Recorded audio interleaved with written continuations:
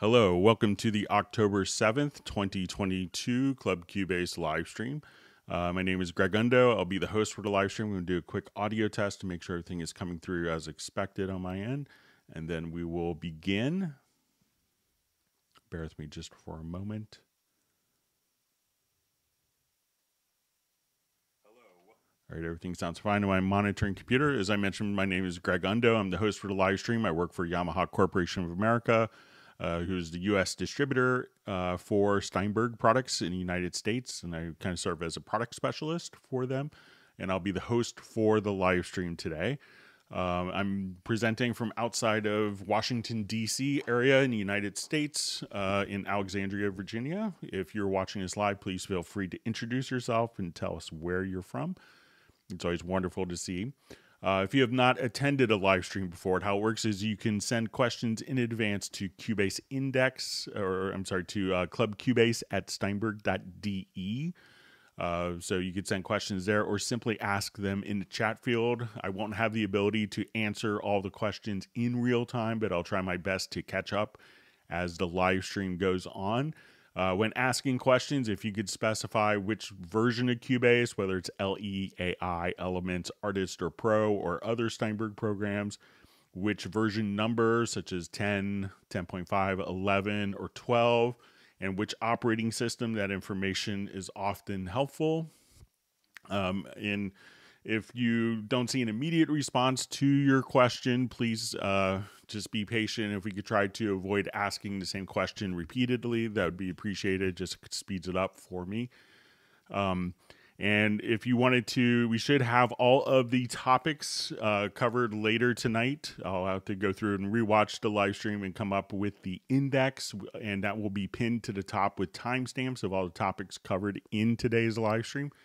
If you wanted to search for topics covered in other live streams, I believe we're over 21,000 topics.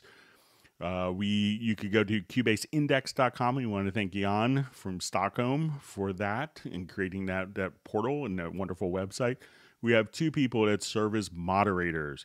So we have Agent K and Jazz Dude. They're not Steinberg employees. They just really do this out of the goodness of their hearts to make it a better community. So I give special thanks to them. And also, if you want to have a number of, if you want to look for a great resource of information in addition to all the official Steinberg support resources, go to the Cubase Nation Discord, and Jazz Dude does a lot of work compiling information there that's really beneficial to the Steinberg community. All right, so with that, we will go ahead and get started. And I saw that there's one question that kind of didn't get carried over when I popped over my chat. So we had a question. Are we going to be able to change the color of the main cursor? So I assume it's going to be like the cursor here. And I think that this color is just going to be set, at the operating system level. So it's just, so you can often change that at the operating system, but I believe that any change you make at the operating system, like I used to have a base that was angled over for my cursor, and then that would work in all programs. So I think that's just kind of more of an operating system level function. So, all right, let me just jump back to our live questions.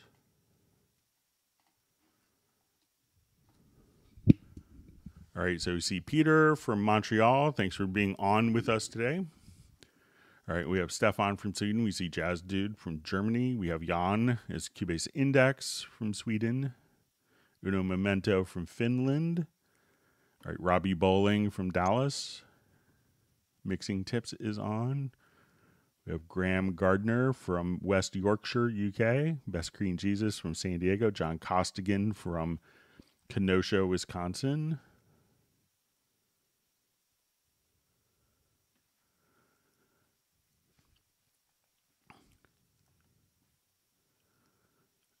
Okay, so we see a question. In rendering settings, I'm not getting delete source event. Can you help? So sometimes the actual event it could matter if you're selecting the track versus the particular event. So, so we'll show this because there'll be different options depending on what is actually selected. So I'll just open up this project to show. So say if I wanted to render this event and we go to our render settings, that on our source event settings, we only get to keep source events unchanged or mute source events.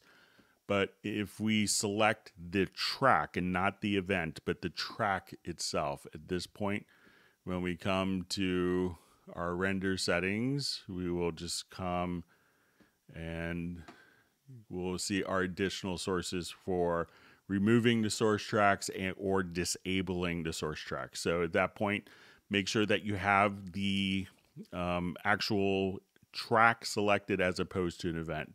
And if, sometimes you may have like an event selected way down. If you just kind of click on an empty space and then select a track, that'll make sure that the track is selected.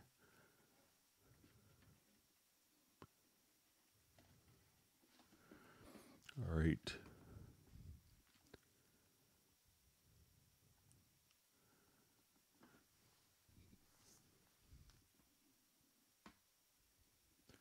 Okay, so we just see a question.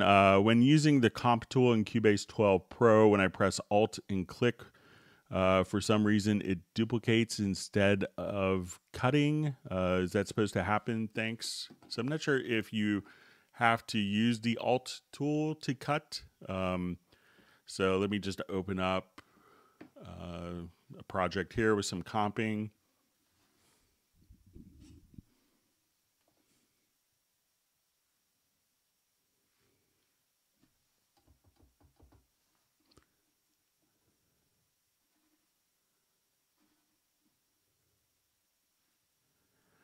Okay, so, so let's say we'll come over here and I'll open up the lanes. And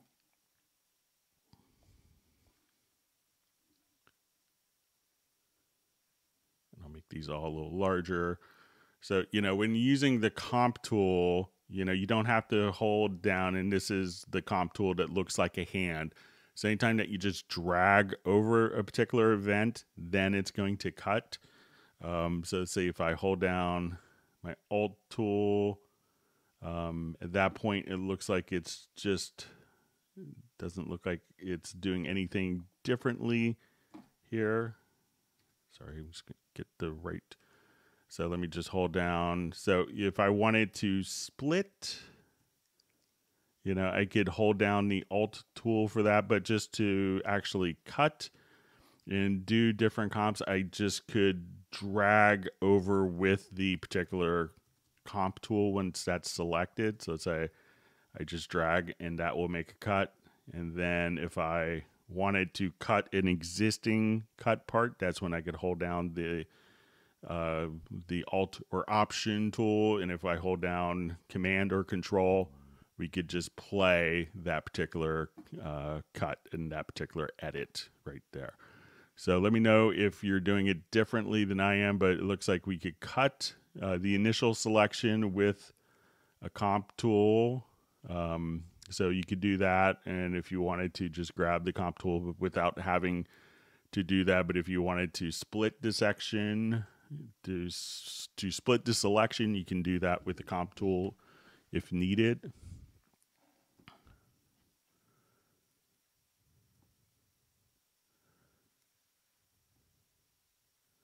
All right, so we have Marvin Earl just saying, yo, what up? So thanks for joining us. We have Spike Williams checking in from Wales. We have Nick from the UK. All right, and we have Mark Winslow's watching from San Diego instead of, I think, the usual Honolulu. Thanks for joining us. And John Costigan says, we love likes. So yeah, if you do learn a new tip or trick, make sure that you support the live stream by clicking on the likes. All right, and we have NJ Budaman checking in from Nashville.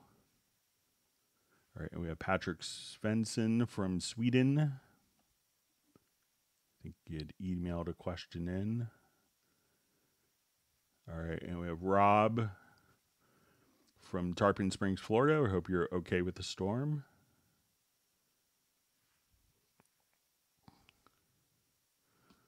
Okay, so we have from question. I recently purchased Cubase. Overall, it's been positive, but why can I not change the direction of the mix console scrolls with the mouse wheel? So dumb. So I think if we, let's say if we're in the mix console, so if I'm here, I'm going to scroll up and it goes to the right. Let's see if I change the mouse wheel direction in like system preferences. So I'll just come right there. We'll change the scroll wheel direction. So now the scroll wheel is just simply inverted. So if I scroll up on my mouse scroll wheel, it scrolls to the left. And then, so just go to your operating system and go to the system. And, you know, like here I go to the mouse, and then whatever it's set for in your operating system, you could invert it there if needed.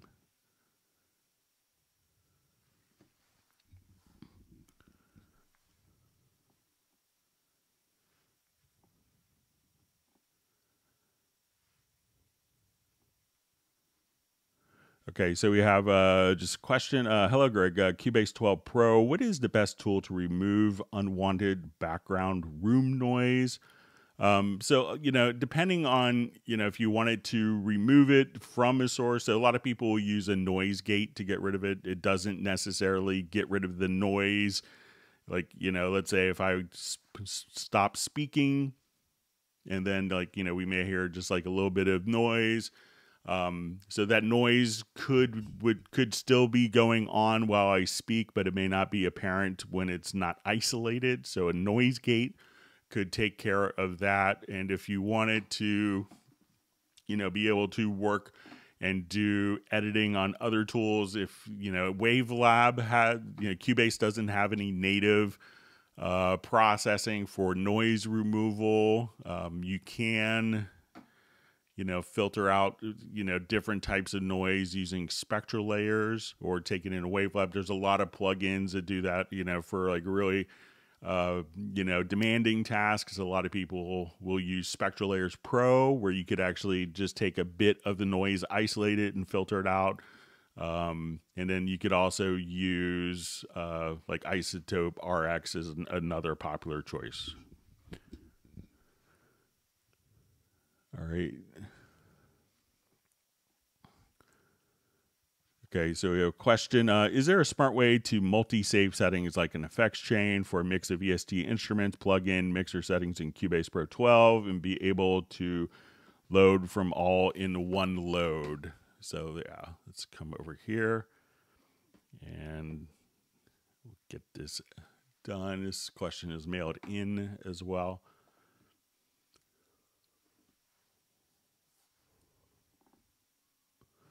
Okay, so let's say in this case, I have like multiple outputs of my track.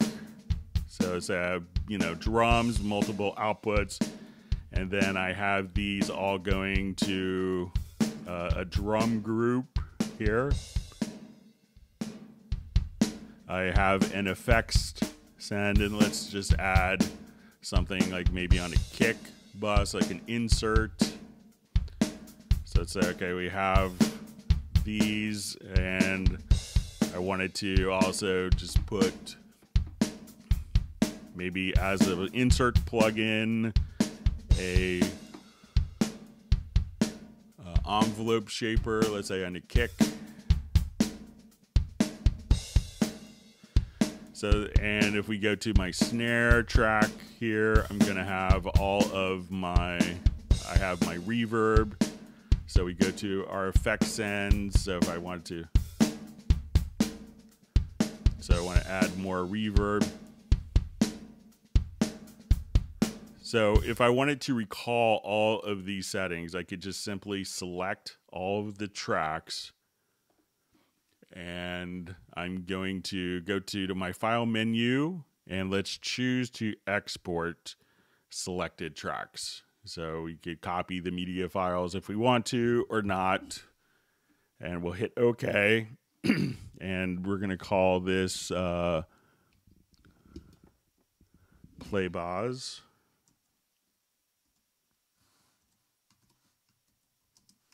Records. Okay, so now we've exported that. I'm going to close this project. And let's just start a new project. So I export the selected tracks. And now what I want to do, and this may seem counterintuitive just because of terminology, but you want to import a track archive. So we're going to go, I think it's saved in my desktop. So here's my track archive. And at this point, I'm going to select all. We could choose to, not import the events or to exclude automation. So now when I come right over here, I hit OK.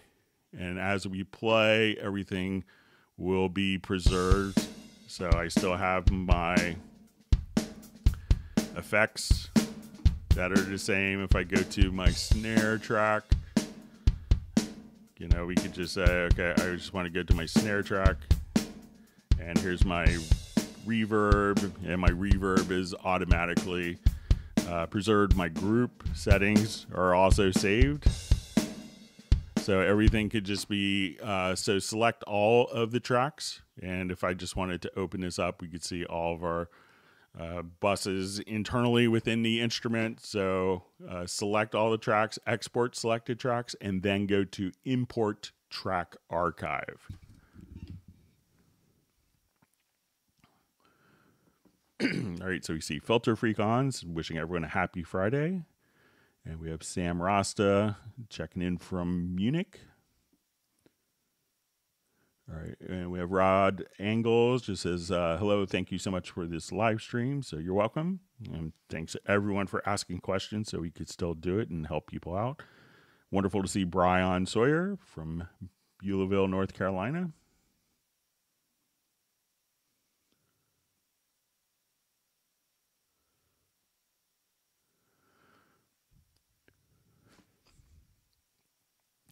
Okay, so we have from Chandelier Jet. Hi, is there a way to change the Cubase algorithm so that it doesn't warp audio when you transpose it and it changes the size? It gets smaller with higher pitch and bigger with lower pitch. So yeah, let's go ahead and I'll just go to this project here and activate it.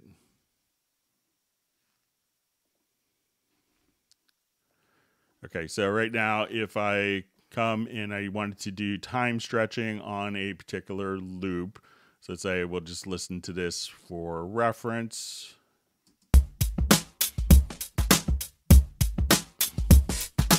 All right, so often when let's say if I just do a sizing applies time stretch, it'll play back kind of the same pitch. Or if I choose to elongate it, it'll play the same pitch.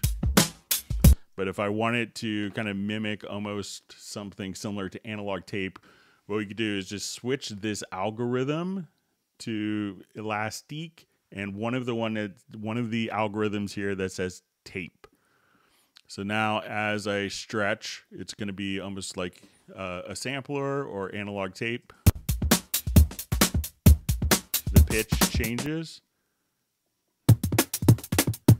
or if I just wanted to stretch it out, we'll see that the pitch goes lower.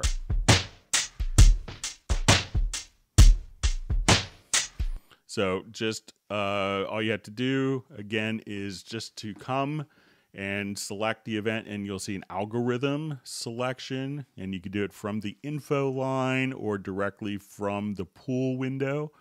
So at this point, we could just say, okay, I want to take this particular file, and then you'll see the algorithm and just switch it to a tape algorithm. And then that should do kind of exactly what you want to do. Let me know if that helps.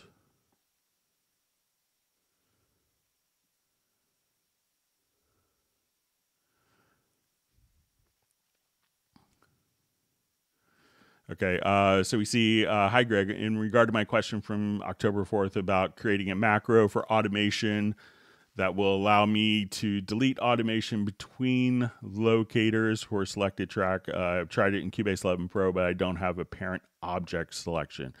I appreciate if you'd be able to show it with the automation lane selected. I don't understand why I keep getting stuck with it. Thank you so much for everything. All right. So let's say I have this, and let's say at this point I want to, we'll select, and I have my left and right locators here, and I'm just going to draw in some errant automation. All right, so in version 12, it added the capability of not having an automation lane open when working with this. So with version 12, there's a new function in the Project Logical Editor to select, to be able to have the track selected and be able to select automation without having the automation lanes open. So let's take a look, and I think we could do this in 11, but you may have to actually select the particular track. So let's go to our Project Logical Editor.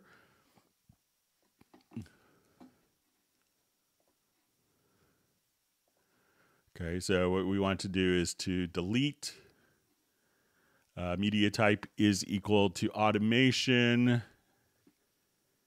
and we'll say position is inside cycle, I think inside cycle. Okay, let's give this a try. So we see my automation. So then we can see all of our automation in the cycle marker was just automatically deleted. So say if I come, but again, if I just come here, just say apply, that will delete the automation inside the cycle.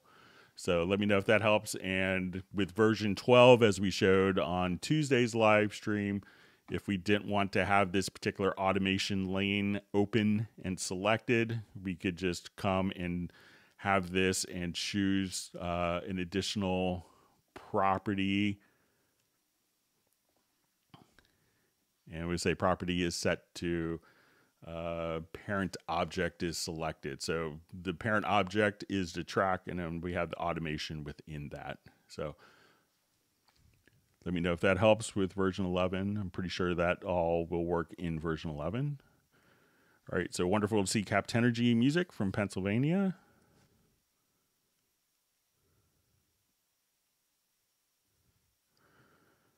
All right, so you see from Ace Man, it's like, why do I need to change an OS? That is not a solution. I guess this is with the scroll. Every other program works the correct way.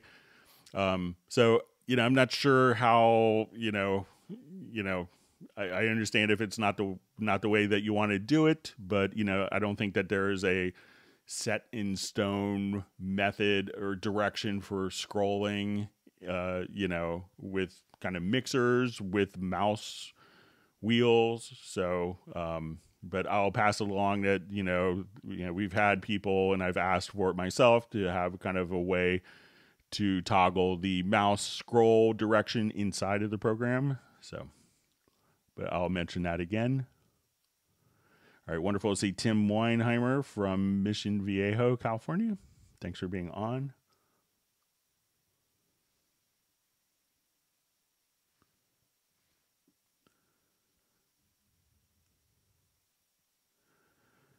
All right, so we have a question from Linkman. How can I use the select cursor and cut cursor simultaneously? So if you wanted to actually cut a selection without switching tools, all you have to do is hold down the Alt key or Alt or Option key and click with the selection tool, and then that will switch the mode of the selection tool to allow you to cut. So if you just do that, hold down Alt or Option, so that way you don't have to switch tools. You can just hold down the Alt or Option modifier key.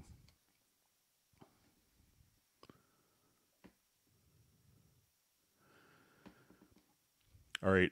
So we have a question: how to select all faders and move them together. All right. So let's say I have a number of faders in my mix console. All right. So I'll just move some of these so we can see the proportionality. All right. So if what you want to do is to select the channel. So if you want to do it in the mix console, or you could do it on the tracks and that will be reflected. Or if you click in the meter area of the channels, hold down Alt or Option plus Shift, and that will enable Q-Link mode. And then you could adjust kind of all of the faders. And once you let go of that, we can say, okay, I want to bring that up. And now all the selected channels can just be moved simultaneously. So you could do that via a quick link, or you could establish a permanent link for particular channels. But a lot of times the Q-Link is a great quick solution. That's not permanent or, permanently defined.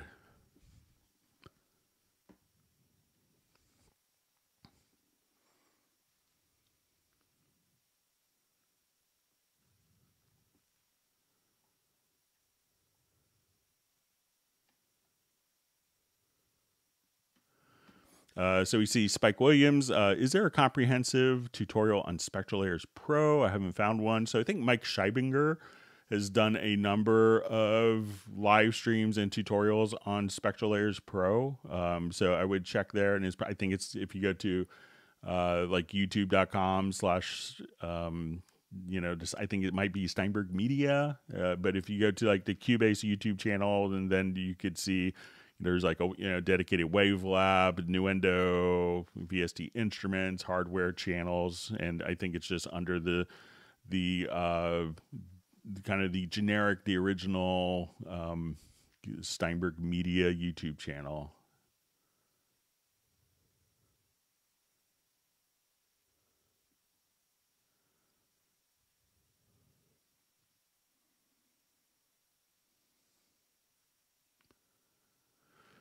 All right, so we have a question. Says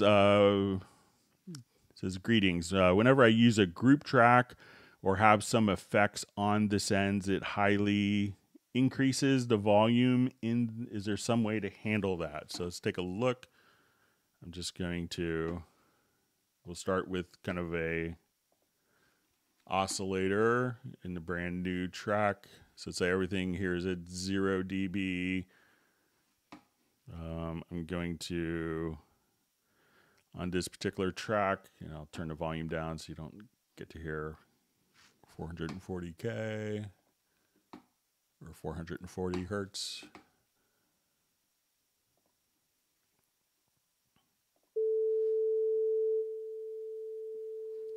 Okay, so we look at my level here.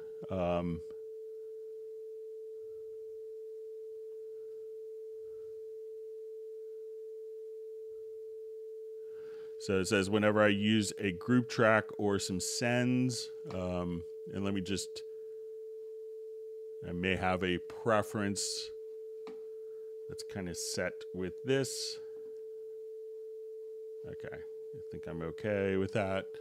So if I add this to a effects channel, so let's say, okay, I'll add this to,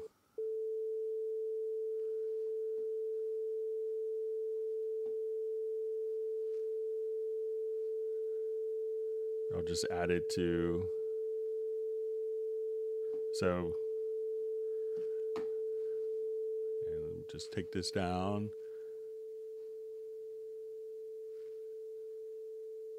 Okay, I'll just add a different effect. It's not going to have any gain adjustments.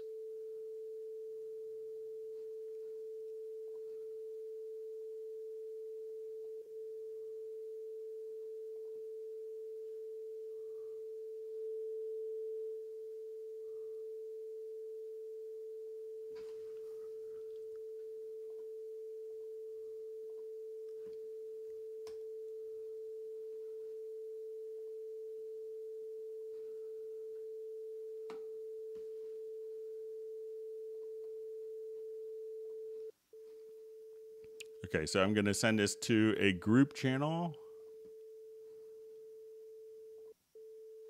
So no change there. I'm going to send it to a plugin without having any particular processing on it.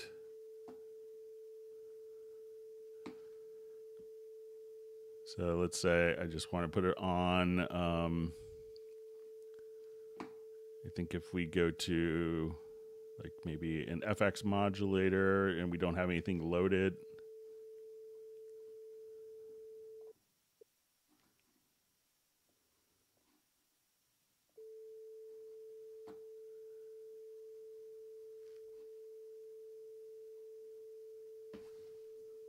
Okay, let me just remove that. So there's no change with the groups.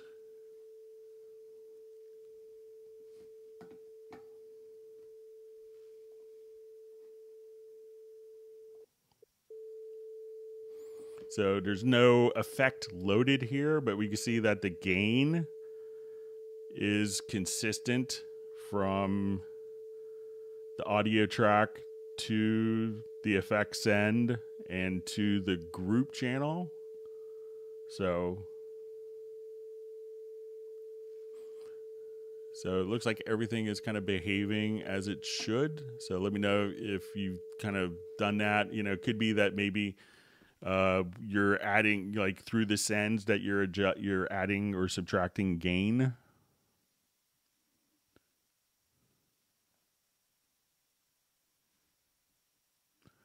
All right, wonderful to see Dallas LaRue from Las Vegas.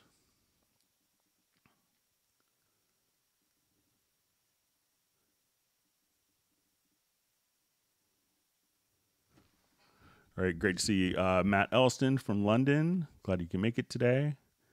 All right, we have Gary Ward from Zephyr Hills and Rudy Baca from Seattle. I miss going to Seattle. Wonderful town. Love that part of the country. All right, great to see Gareth on early. Glad you can make it. All right, and also wonderful to see Millard Brown back. All right. Memory serves he's from outside of Philadelphia. And we have Steve Thompson from Glenville, New York. All right. We have AL Music from Switzerland. All right. It just says he switched back to Cubase today after 27 years. Congratulations. We're happy to have you back.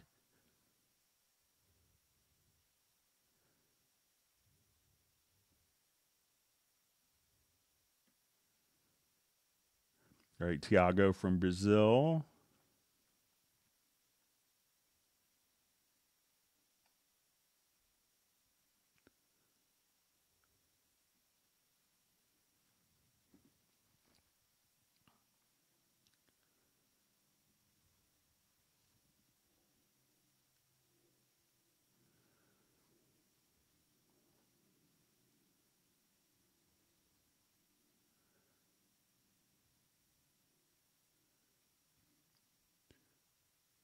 Okay, so we have a question. Hi, Greg. Is there a way to render multiple tracks in place, all the signal, and automatically keep the track name? Okay, so let's come, and I'll just go ahead and add a couple of loops. So I think it depends on the signal flow. So let's say if I'm going to go home here.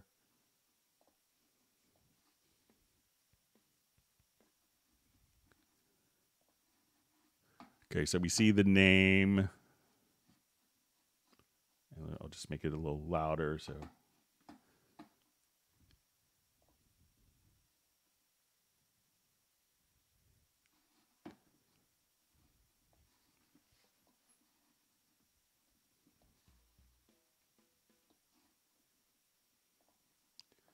okay, so you see our track names. So I think if we select these particular events and go to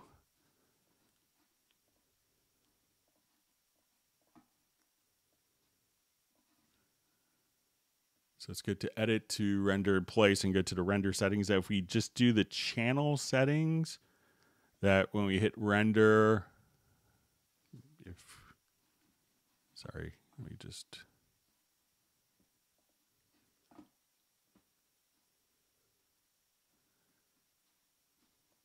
select this.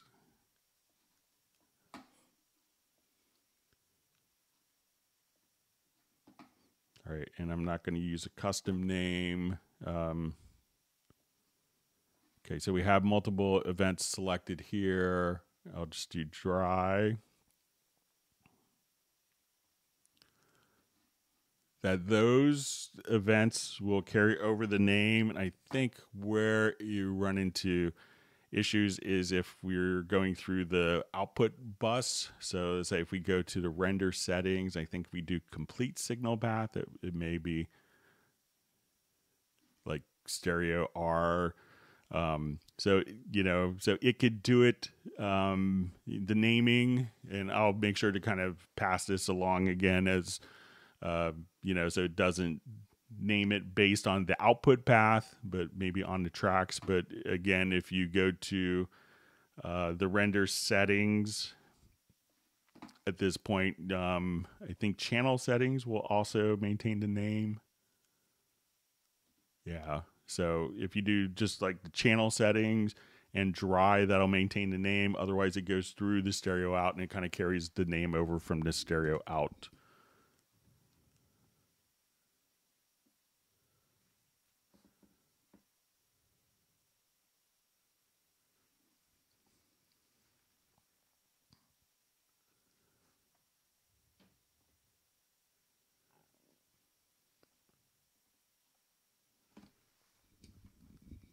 Okay, so you just see, hi Greg, question. I opened up my laptop without the e-licenser the other day, and Cubase 12 could not load because Glockenspiel and Amped Electro. Is this normal? So some of the instruments are still utilizing, some of the instrument sound sets are still utilizing the e-licenser. So, Cubase is on a new system. Some of the new instruments that are on the new licensing system will be, Groove Agent, and Backbone. So the other ones will be migrating over as in time. So.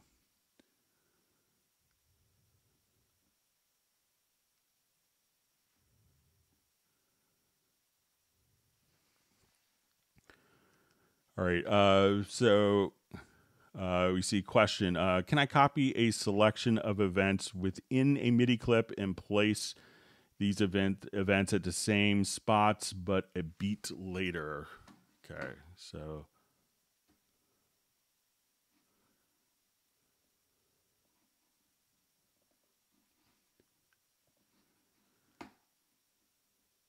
All right, so I'm not sure if you wanted to move it a beat later or copy them a beat later. So let's say we're going to come and I'm going to switch my snap here, and we'll just say grid, and I'll just say we're going to put this to quarter notes. So if I wanted to, take all of the events and copy it, let's say I'll just do a couple of events here and copy it over, let me just hold down the right modifier key, that would help. So if you hold down like Alt or Option, you could just nudge it over one beat. If you wanted to take all of the events and be able to nudge, at this point you could just say there is, I think, a whole nudge palette. So activate the nudge here from the settings window.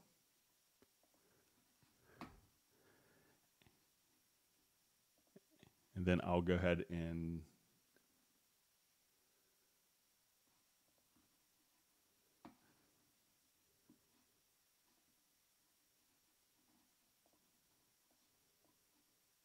so I think, and then if you wanted to use, the keyboard shortcuts of Control or Command plus the left and right arrow, that you can just nudge. So, but if you wanted to, just snap automatically at that point. So I'm not sure if you needed to copy all of the notes, but at this point we could just choose to, let's say if we're here, I could copy and then move this and paste the events just one beat over. So, but let me know if that's kind of what you want to do.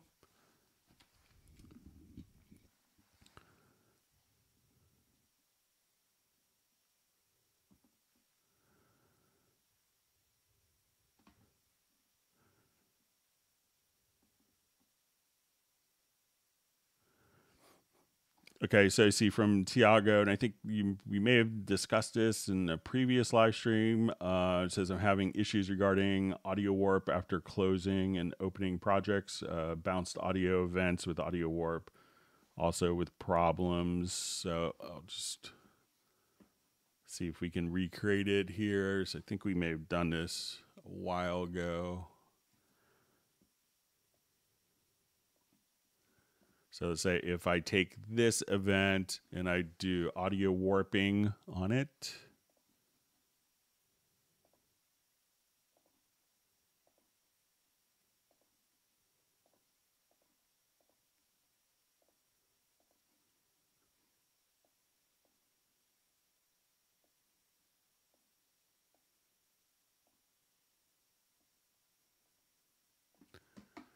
All right, so let's say I'm going to go to audio to bounce selection.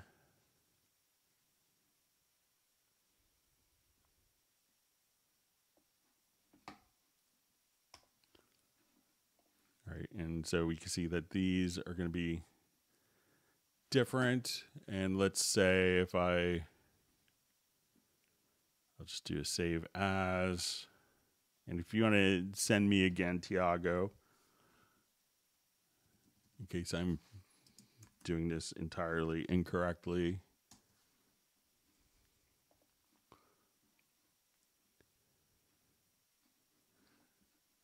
All right, I'll close this project.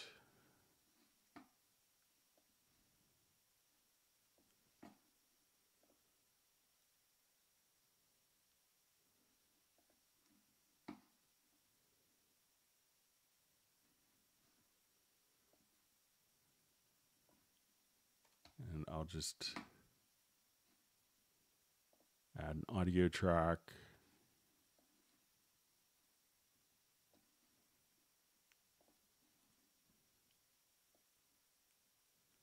Then we could see the changes in the warping and bounce selection were preserved here. But I know you'd sent kind of a detailed email. I thought we went through it maybe on a previous live stream, but if you want to send it again, I can make sure to hit it to go through it in more detail on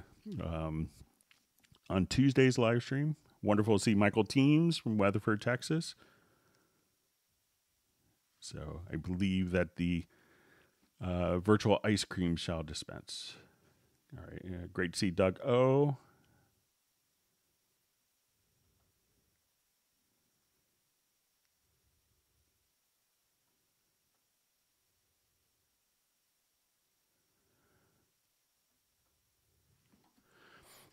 So we see question. Is there a way to bulk search for missing VST samples globally? So often if it's going to be with different instruments, like all the Steinberg instruments, you could search in Media Bay. But with third-party content, you know, most third-party plugins would have kind of their own content management system, and that would be kind of outside of, you know, how, you know, and Cubase could do it with, you know, plugins that work with VST3 content and naming provisions, but each plugin, like presets, could be handled globally, but, you know, each plugin manufacturer may have its own method to find content for intellectual property protection purposes. So, and for a lot of that, there isn't a way for Cubase to find those particular missing VST samples. All right, wonderful to see Michael Pierce on the live stream from London.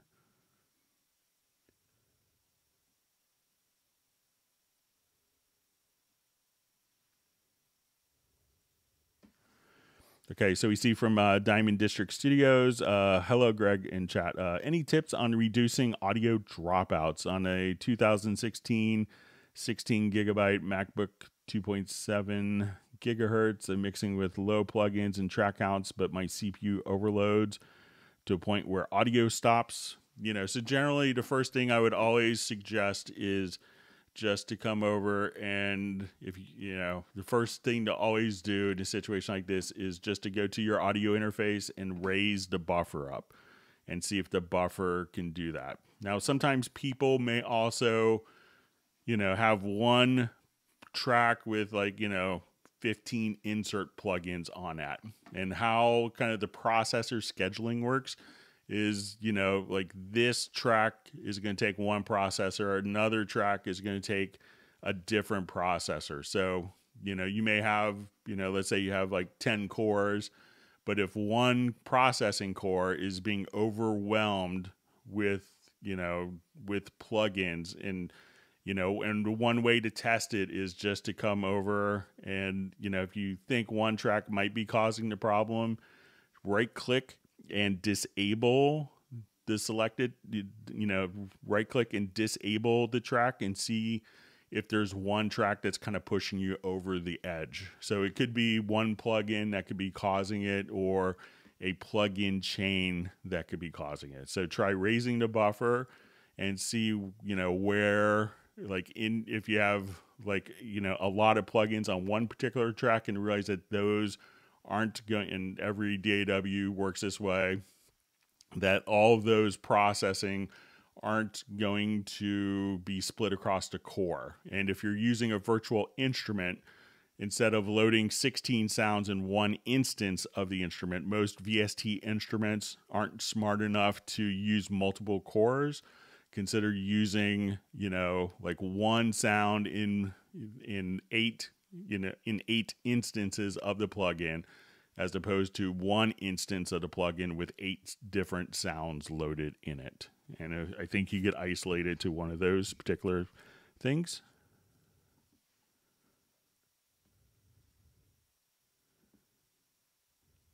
All right, so we see from Play Baza Records about saving the,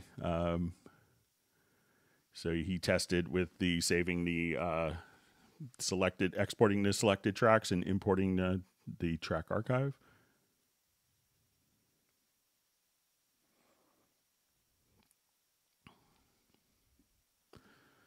Okay, so we see from Robbie Bowling, if I'm using sends rather than effects on my basic track, should that be done as group track, drums, vocals, guitars?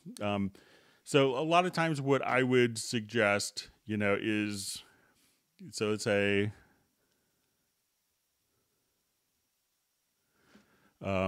so, you know, I would always recommend that you have the individual sends on. So like if you're doing sends for effects, let's say I'm here and I will, you know, if I put all of these to a group, so let's say I'm going to add a group channel to the selected tracks. I come here. So now all of my drums are in this group. So if we solo the drums and I put like an effect send. So at this point, let's say I put a reverb on.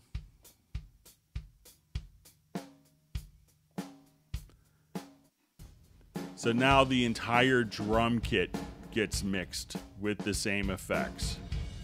So a lot of times what we want to do is to have a little more flexibility, because you're going to want probably separate effects processing on kick, snare, and overheads. So if we just come here and say, okay, I want to select all these tracks, and now we go to add effects channel to selected tracks. I could add this track, and now I could say, okay, on my kicks, I don't want that reverb, but I want it on the snares. So this way we could have kind of varying amounts of the reverb just on So let's say at this point I want to take it off, you know, everything except like my overheads. I don't want reverb on those.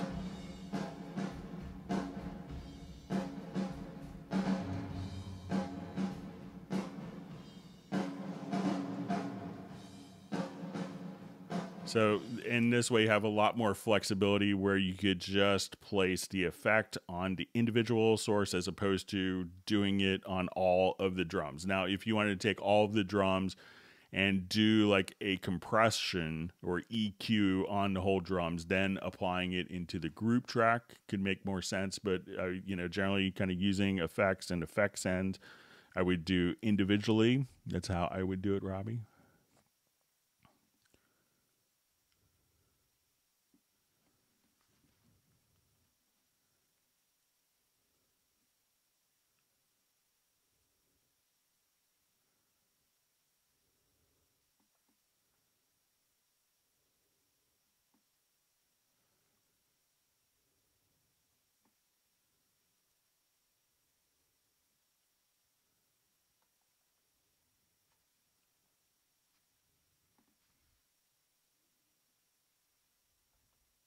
All right, my chat field jumped on me. Let me just find my spot.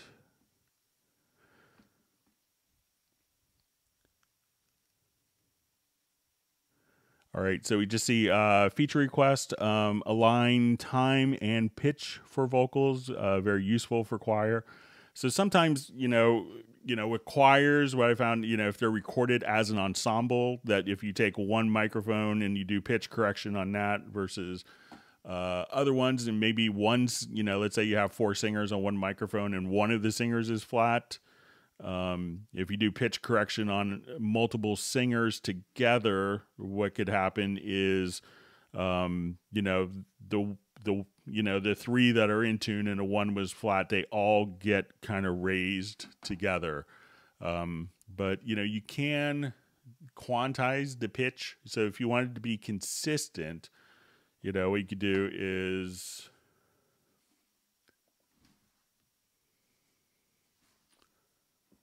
show you a trick here.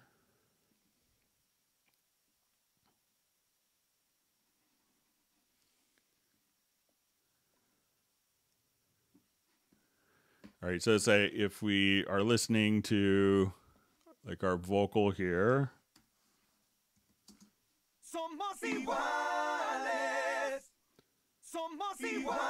So I'm going to do the time alignment.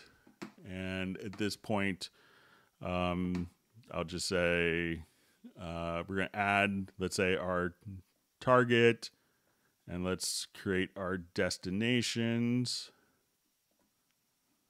And so we could align rhythmically the audio. But what you could do is, you know, if you have the chord track with Very Audio, if you wanted to just come, we could use the scale assistant. And we could say, okay, I wanted to use the editor scale or the chord track. And then you could quantize the pitch of each of the vocals. And that could go a long way. But again, if you have 2 people that are out of tune and 4 of them are captured on microphones, you could, you know, correct the 2 that are out of tune, make those in tune, and the ones that were in tune are now out of tune. So, but, you know, if you wanted to take a bunch of individually recorded tracks, just choose to do a quantized pitch, and then you could just simply, you know, have them all be very consistent. So.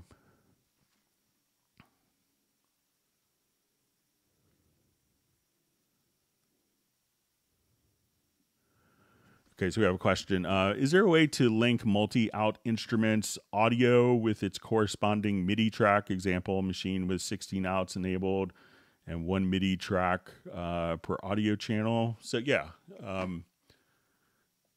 show you how to do this.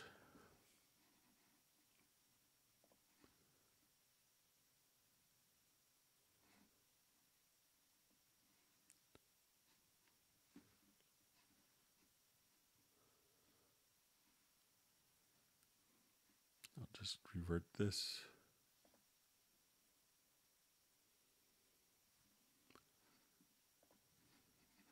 All right, so let's say on this particular drum part. I don't have machine, but I think principle will be the same as long as the instrument supports kind of multi outputs, which I believe it would.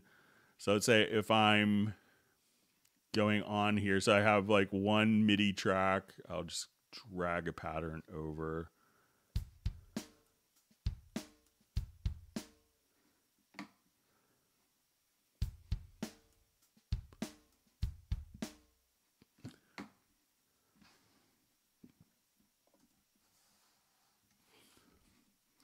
Okay, so right now we see that this is going out of, if I go to my mix console, everything is going out of one particular output.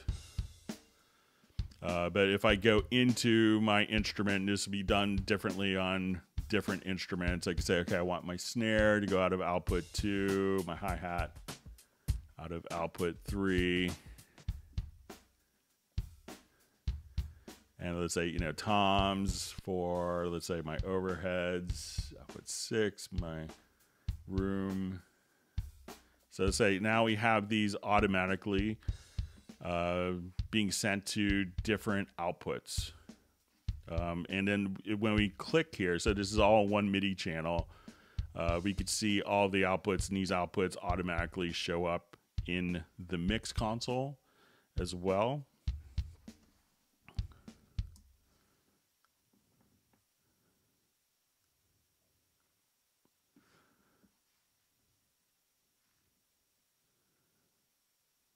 So let me know if that makes sense. I see you say one MIDI track per audio channel. You know, if you had a number, you know, so, but, you know, you could have that be multi-timbral as well. So like if I had, let's say here I have like a Rhodes patch. And again, we'll see this is all going out of one instance of like Howling and Sonic SE. So I open up this, and let's say I wanted to layer it with a xylophone. So I could put these to the same MIDI channel. So I could say, okay, let's layer these together. But I wanted this to go out of a different output. So now at this point, I'll just, and let me just, so you hear kind of the xylophone. I'll just get a different sound here real quick. It's not so mapped.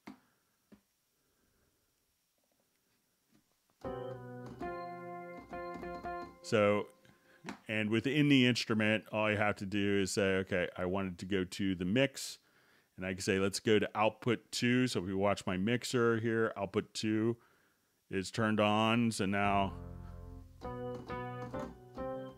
you know, I have one MIDI channel or multiple MIDI channels all going to different outputs. So.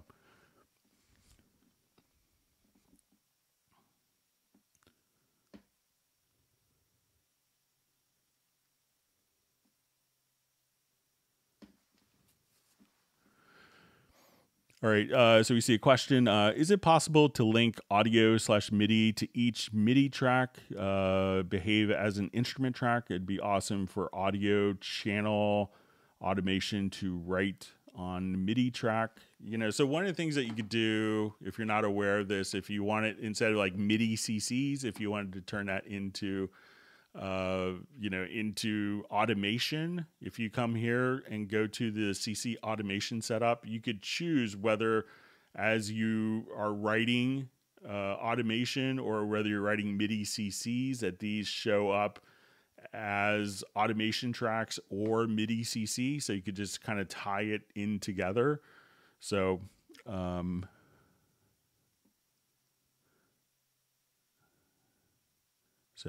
you know, but, you know, obviously if you have instrument tracks, you have a lot more flexibility with that. And maybe, you know, what we just showed will allow you to use kind of multi-timbral capabilities with an instrument track. But if you needed to, you know, see all of your automation, you could just say, okay, I wanted to, When I do volume, I wanted that to be this CC to be written as an automation track as opposed to MIDI CC within the particular part. So let me know if that's helpful.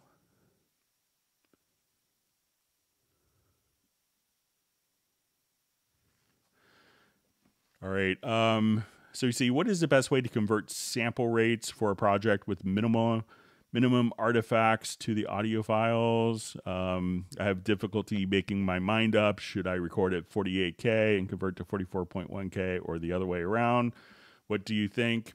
Some people will always work at 48K, even going back to DAT days because they felt it captured more data. But, think of it as what you want to, where you want the final destination to be. So if you're going to be releasing on audio CD, 44.1 is fine. If you're going to be doing, tying it to video at some point, which would be probably likely, or if you want to actually work on a particular file and, you're thinking in the future, I want to do Dolby Atmos, that's going to be at 48K. So you may want to start at 48K. But if to kind of switch a project easily, all you would need to do is to come over and just find, see if I had this open recently.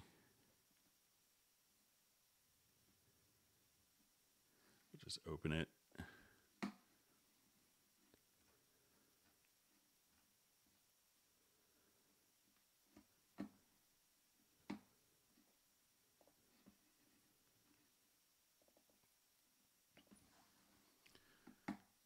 So say I wanted to switch the sample rate of this project, and this is at 44.1.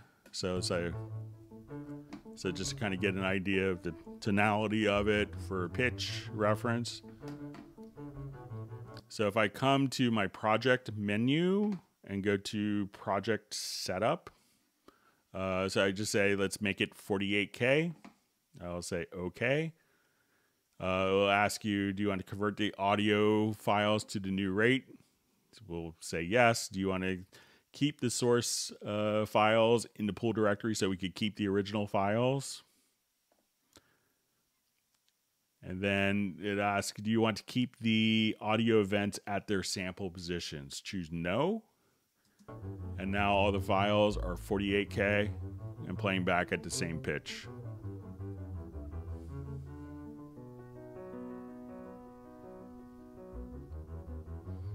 So once again, just go to the project setup. From the project menu, change the sample rate, and it's probably like yes, yes, no.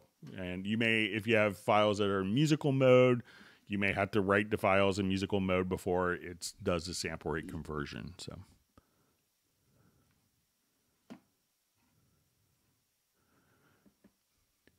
All right, so we have great to see Jack Shot Records from BC in Canada.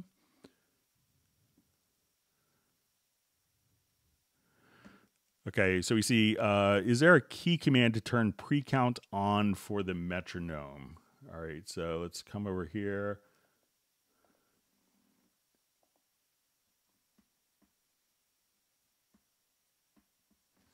Okay, so let's just look it up.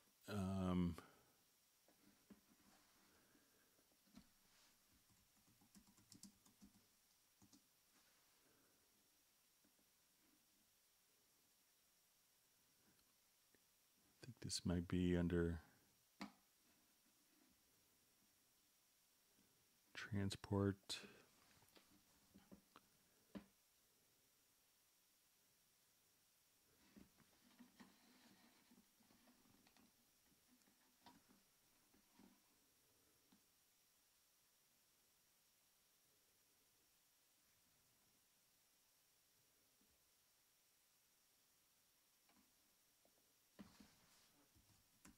Just search under count. So use pre-count. So if you just kind of come right over here, and so just look for count, and then you'll see use pre-count, and this is going to be in the transport area. So it doesn't look like there's a default key command, but you could easily assign one just by selecting the function, going into, and then you could just kind of type in whatever key that you want to do it. Then you can see if that key is already assigned, and then click assign.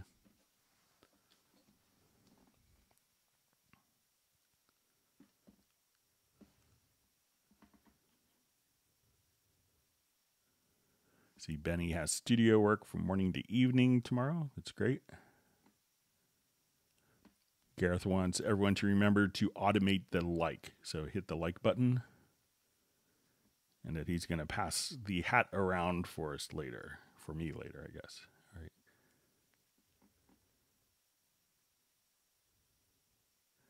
All right. Wonderful to see Camille from Czech Republic. Thanks for being on the live stream today. All right. And we have Danger Moss from Sweden.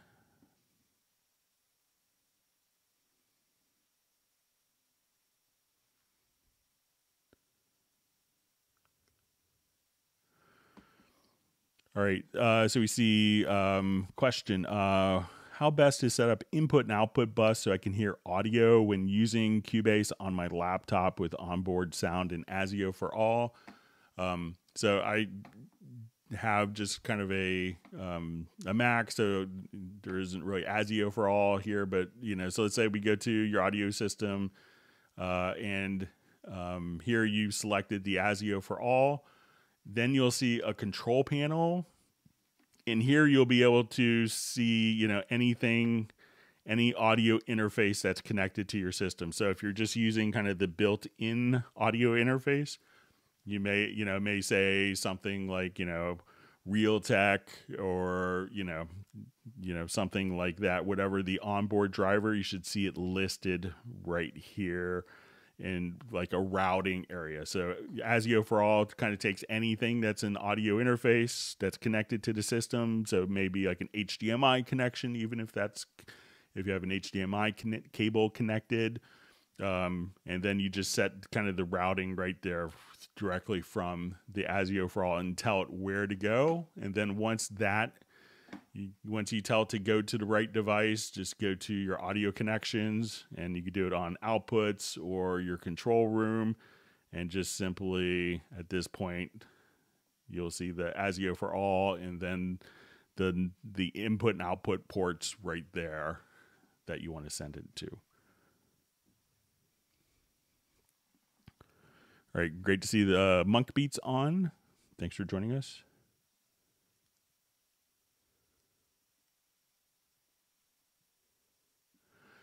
Okay, so we see, and it's, I think, maybe a follow-up to the selecting automation on the track. It says, hi, Greg. Thanks. I've tried it, but Cubase 11 Pro, but deletes automation on all the tracks in the cycle range and not just on a selected track. All right, so let's take a look. I'll put automation. I'm going to define a quick range here, and I'm going to put automation on several tracks here. So say...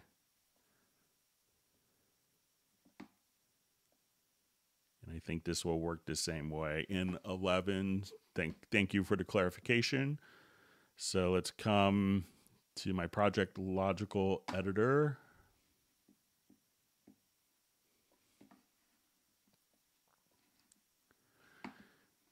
Okay, so here we're going to say is equal to automation.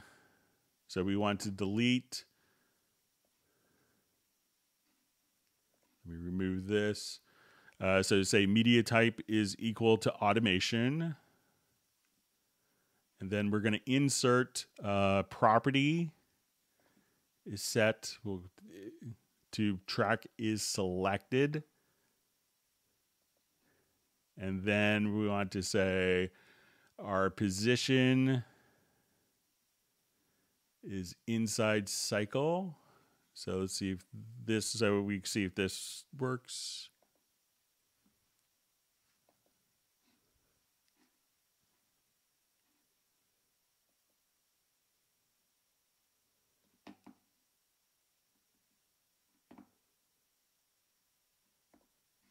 All right, let me try switching the order of that.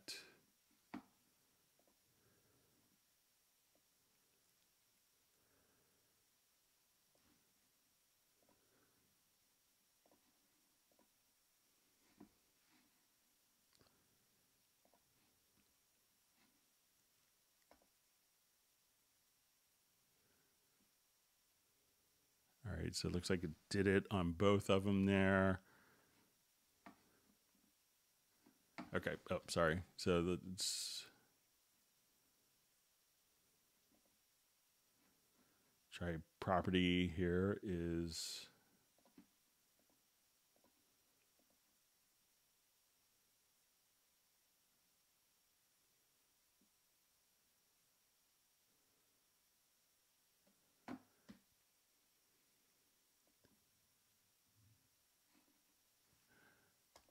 all right. So I think all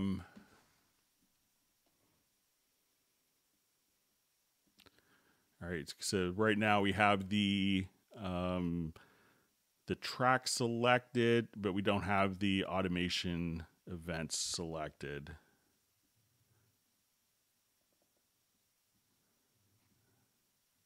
I think that's going to be the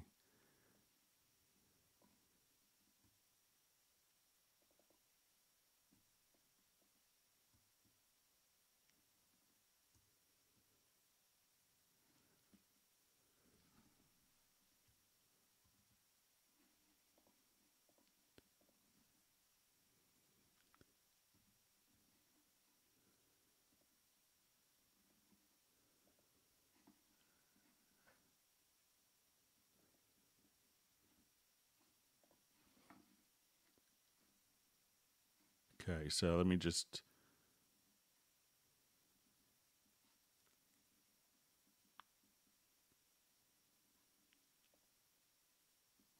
okay. So let's make a macro for this. So let's come over here and we're going to build a macro. So we're going to say key commands.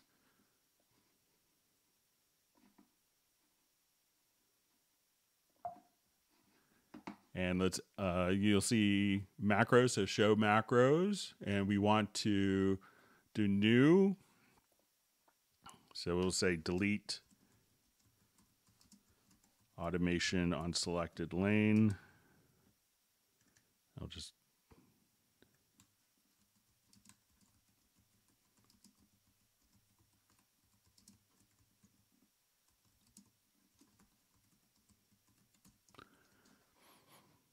okay, so we want to just select all on track. And let's add that particular function. I'm going to save this as a preset. Okay, so and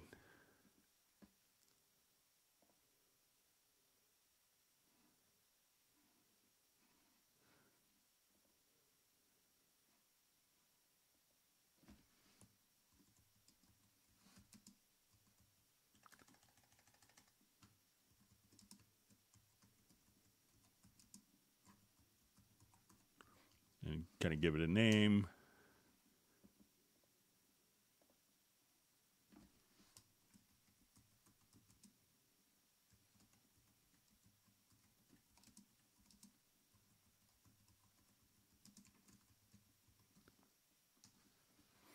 Okay, so and I'm just going to make sure. Okay.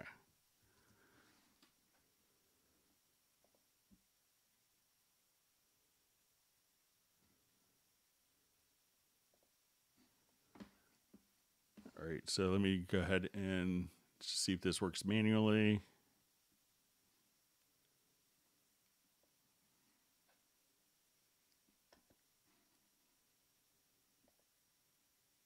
Still carried it over.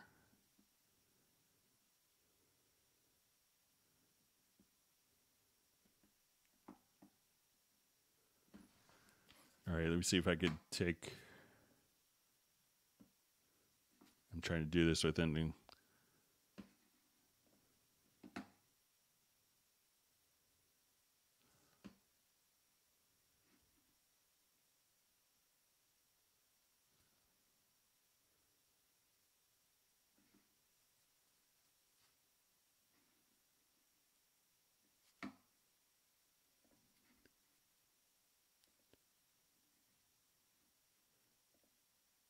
All right, let's try one more time, and maybe if this is.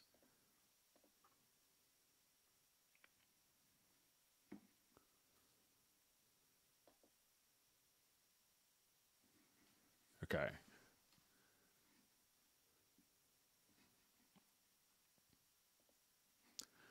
Okay, so I think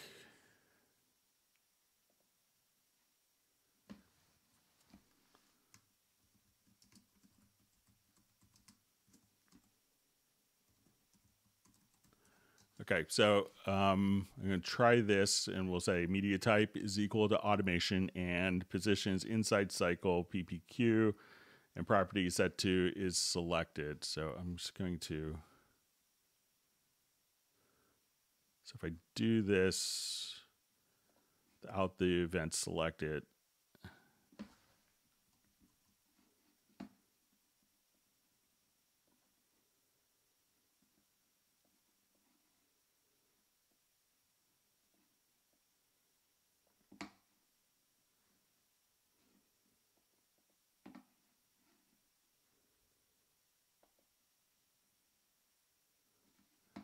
okay, so let's go back to our macro. And I'm going to add this project logical editor preset.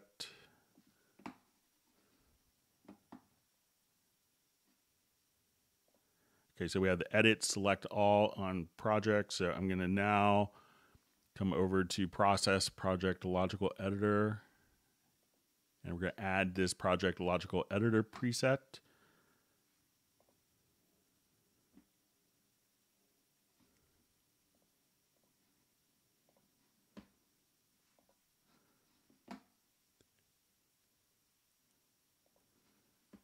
Okay, so we see automation on multiple tracks here. I have this one selected. Let's go to macros.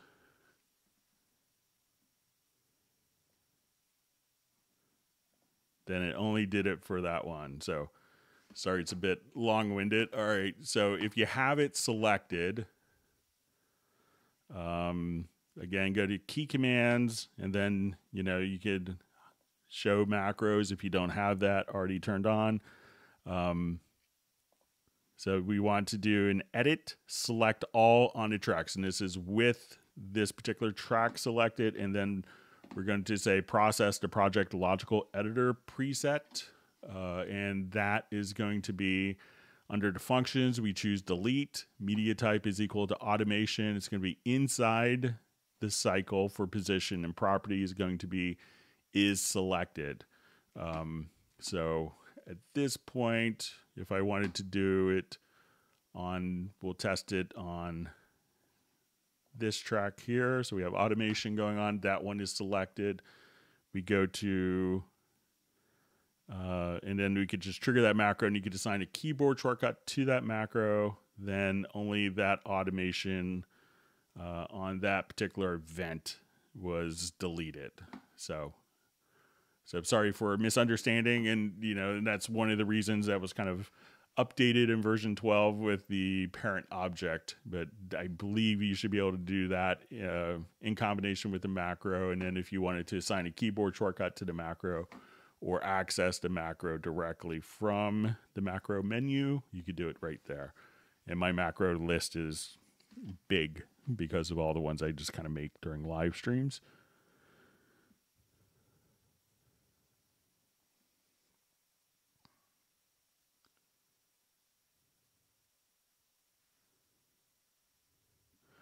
All right, so we have a question. All right, so we see the Monk Beats is, he's number 57 on Smashing the Lake, and Diamond District Studios 58. All right, so we have a question from the Monk Beats on MIDI remote.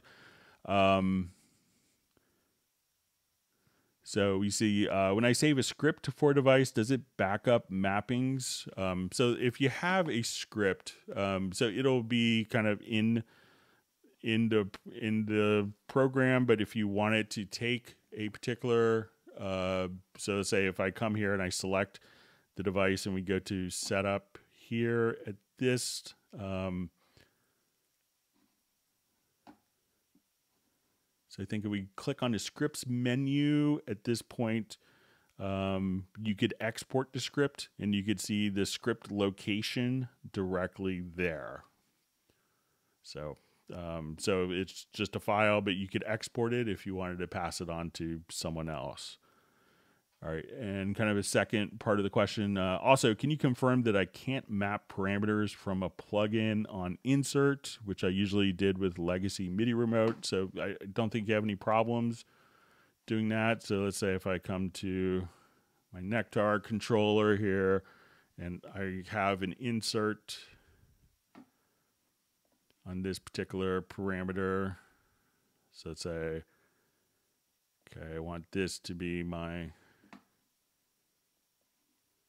ratio.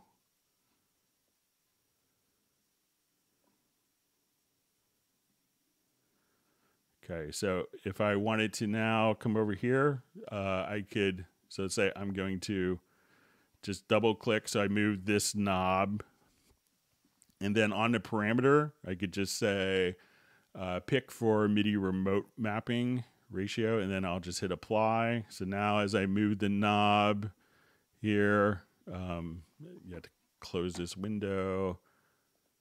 So I move the knob, we'll see that you can just come directly here. If you have those set up as quick controls, you could also, as soon as the plugin is active, you can map any of the parameters to quick control, so you have access to all the parameters and plugins wherever they are on your system. So no problem.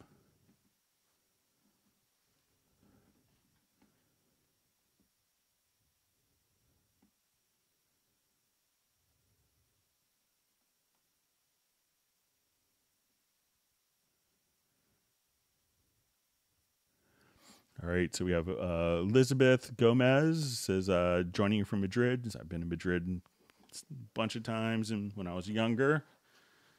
So welcome. It says, I'm Peruvian. I would like to know if I could eliminate the name tag at the upper, beginning, and end part of any given event.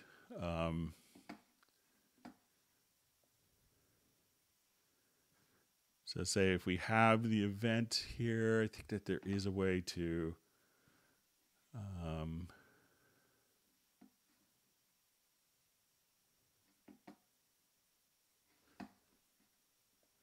might be a preference. Let me just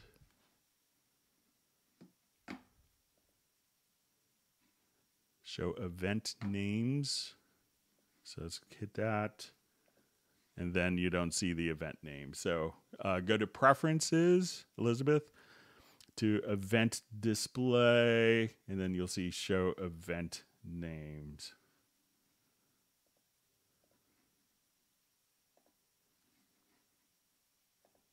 So let me know if that works for you. And thanks for being on the live stream.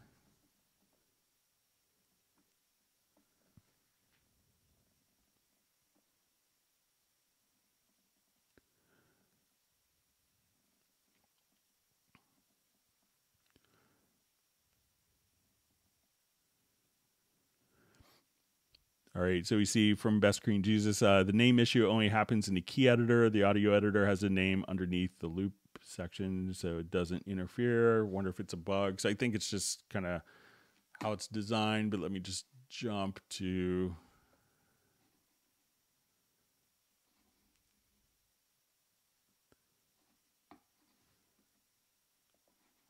I'll activate this. I'll show in the MIDI editor. So we show you that if I want to get rid of a particular name, let's say like for my piano, again, I could just come to preferences and show event names, apply, and so we could do it there on the project window, or if we're in the event editor here, if we didn't want to see the name, I think there is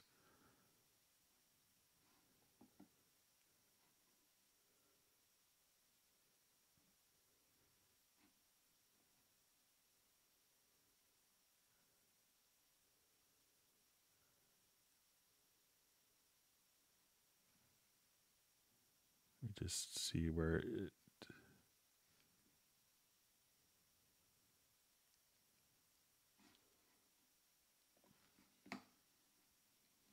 There is a way to shut it off. I'm just trying to remember.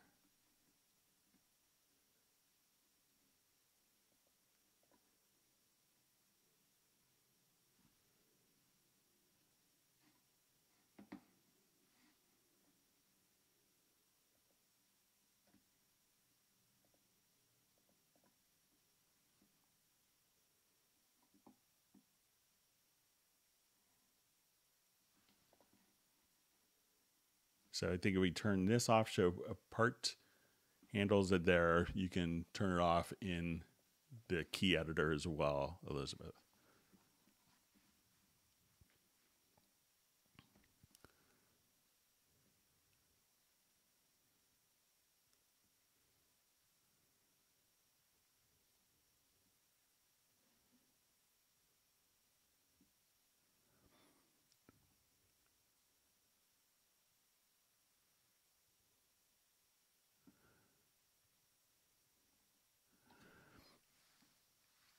All right, so I see from Nick says, Greg, you're going to have to start naming your live stream macros with a underscore to start. Yeah, I'm going to need to. My double A, triple A, quadruple A's are all going to get taken up. So as long as I find it pretty soon after, I'm okay. But that's a good suggestion.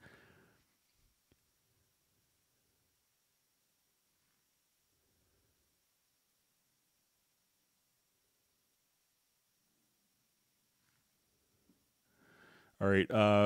So we see from the soundbar asks, the question is, hey, what do you think is the most likely reason for delay when you created a template? I did that a year ago and I had a lot of delay when I turned a single track on. Never problems on new projects. So probably, there is this function called the constrained delay compensation. So if you have like a big mapping template with lots of different plugins, realize that, we'll think of it as kind of like the tax that you have to pay for running a lot of plugins is sometimes each of those plugins can incur latency. So the tax is latency. So, if you have like, okay, I have multi-band compressors and a whole mastering chain all going on in my master bus, all those things cost, and their fee is the latency. So what you could do on your template, if you wanted to temporarily bypass latent plugins, that's what the constrained delay compensation function is for. And what that'll do is as you click here, that will bypass all of the latent plugins. So just try turning that on and see if that makes a difference, and then turn it off and then see if you notice. And what that's going to do is basically turn off all the plugins that are causing a lot of latency in the system so that as you're working, it will, just not have those plugins incurring their latency or of that tax. So you could, work without a delay.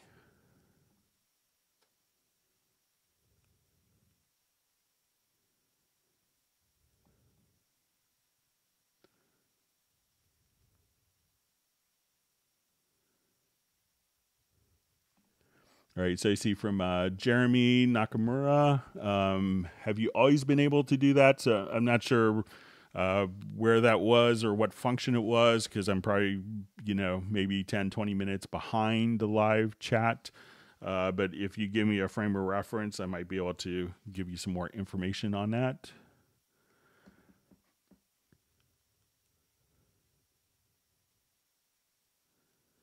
All right. So from Jazzy Lamel's, hey Greg, sorry for asking this again, but I forgot how to export a WAV and MP3 file at the same time. So if we come over here, and this is a function that was introduced in Cubase 11 with the export queue. So we'll just come right over here. Let's do export audio mix down. So we say, okay, I want to take like my stereo out, let's say, and I'm going to have this be a WAV file. So we'll say, okay, I want this to be a WAV, 48K, 32-bit. And then we'll see this export queue. Make sure that the export queue is expanded. Click on add to queue. So let's say now I want to export an MP3 file at 320K. Click on add to queue. I want this to be, so now when you hit start queue export, at that point it would do the WAV file, then it's going to do the MP3 file right after. So make sure that you go to the export queue, and then just as you have all the settings here, just choose, add it to the queue, and then you'll be all done. And you could save those as presets so you could quickly recall commonly used formats. Okay, so we see from Don Jave, I'm switching from Logic to Cubase. Congratulations, we're happy to have you in the family. I'm looking for some tutorials, but can't find any. So if you go to, youtube.com/Cubase, there's, on just the live streams, I think this is our 248th live stream, and I did it kind of a count about a month ago, is like 1,582 hours of just live streams that you could go through. So go to cubaseindex.com. You could look for tips, but there's literally thousands of videos on the, there's probably about 1,000 videos on youtube.com/Cubase. You could also look at Produce Like a Pro, Chris Salim, or look at Dom Segalis as well. But there's lots and lots of tutorials available. And, and we do these live streams every Tuesday and Friday. So any questions you have in your transition to Cubase, we're here to help you with that. So welcome, and thanks for joining us for the live stream. And again, we're happy to have you as a Cubase user. All right.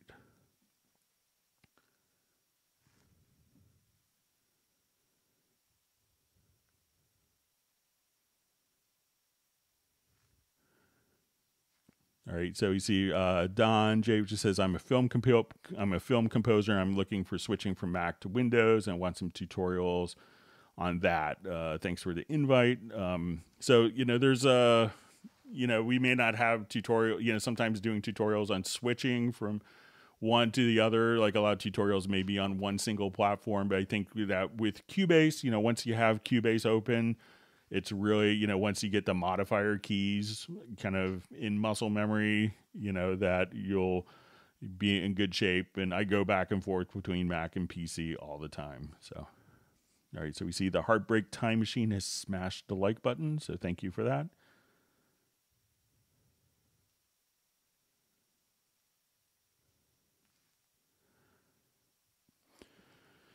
All right, so we see, hello, Greg. What's a quick way to combine multiple MIDI files to one track? I have kick, snare, hi-hat, crash, MIDI data on separate tracks, and I want to put on one track for Groove Agent.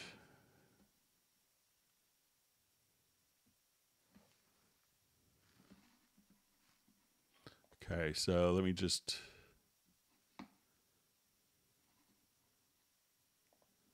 Just come here.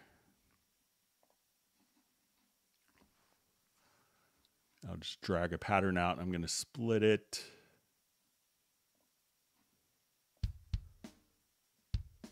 Oh, I already have one here.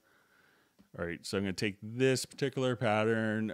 So if you want to learn how to split the notes, I'm just going to do this. You go to MIDI and choose to dissolve part. So let's come over here. Let's put on separate pitches. All right. So let me see if I remember, know how to do it manually, but let's see if we could.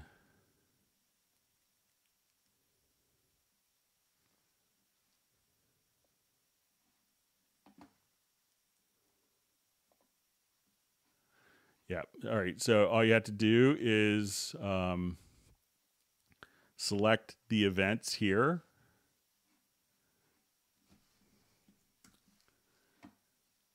And then you'll have go to MIDI, and you'll see merge MIDI in loop.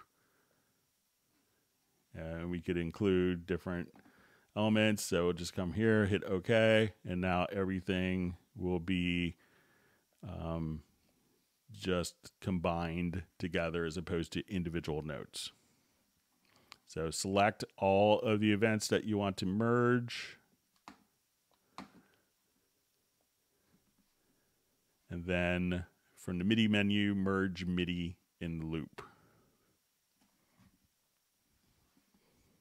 And to do it easily, just make sure that you have the loop. I don't think you need the loop, but it may place the position at the loop.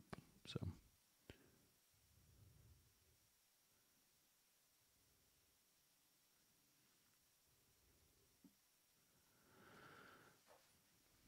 All right. So we see question. I'd love to be able to zoom in and out and nudge from knobs that don't send note info. I have to use one button for zoom in, another for zoom out. Is this functionality coming to MIDI remote? So a lot of times it's up to the MIDI controller itself if it transmits different values. So, a lot of times when you're working with it, some controllers, like, if I just wanted to, like I have a CC 121 and I just have it on jog. So I go backwards, the knob is sending different messages when it goes backwards as opposed to when it goes forward. So it's really a limitation. If your value is only sending one type of MIDI message, then, it's basically going to go, that knob is only capable of transmitting like one message as opposed to two messages, but some knobs will allow you to do that. So.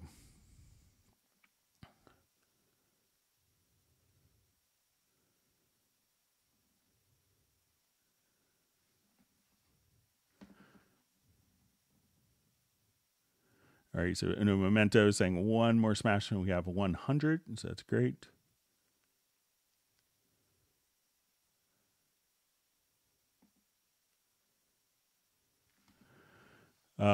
So I just see reconnecting or sharing between programs, MIDI devices on the fly doesn't work nice on Windows. So, I routinely kind of, it's not an issue with Cubase on Windows for me of, being able to, connect. And I think this is added in Cubase 8.5. Before that, we would have to restart the program if you connected a MIDI controller afterwards. So now you can just, hot swap MIDI devices if it's being recognized by the operating system. It could be, maybe that particular device doesn't work well, but I haven't had any problems at all. See, David M just says, don't you think Tuesdays and Fridays come around very quick? So it's a Tuesday and Friday nights when I'm doing the index. That takes a long time. So. All right, so we see Paul Claridge just says, awesome, thank you, learned 2 things. That's great.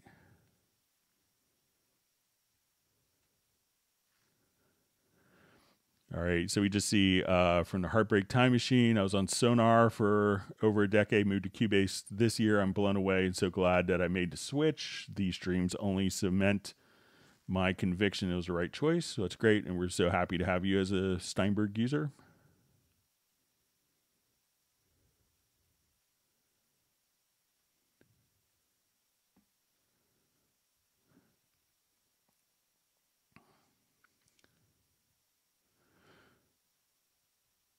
Okay, so you just see a question. How can I automatically turn on plugins when I enable a track and they were disabled on the disabled track? Okay, so let's say I have a number of plugins here. So let's say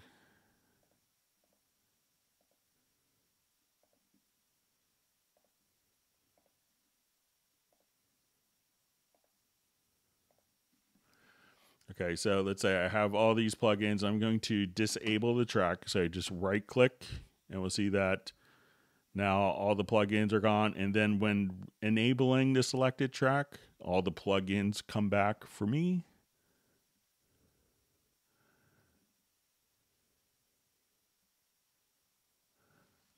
So let me know if that is working differently than you.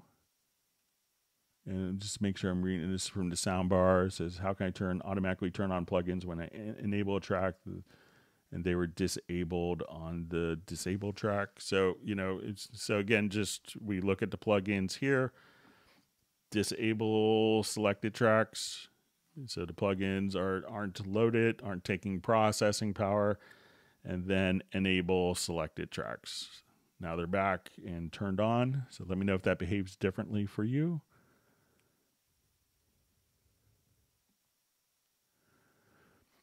Okay, so we see, hi Greg, is there any controller program to control Cubase from phone/tablet? So on iOS, there's a Cubase IC Pro. There's lots of people using like Touch OSC and others. So there's a number of different dock controllers, and you know, a lot of them will mimic key commands. Some will transmit MIDI messages, you know, but all of those will work. Some will be like software versions of Mackie controls. So all those things will work. But check out the Cubase IC Pro if you're on iOS. All right, wonderful to see Mike Rivera. I think he's in San Antonio, if memory serves.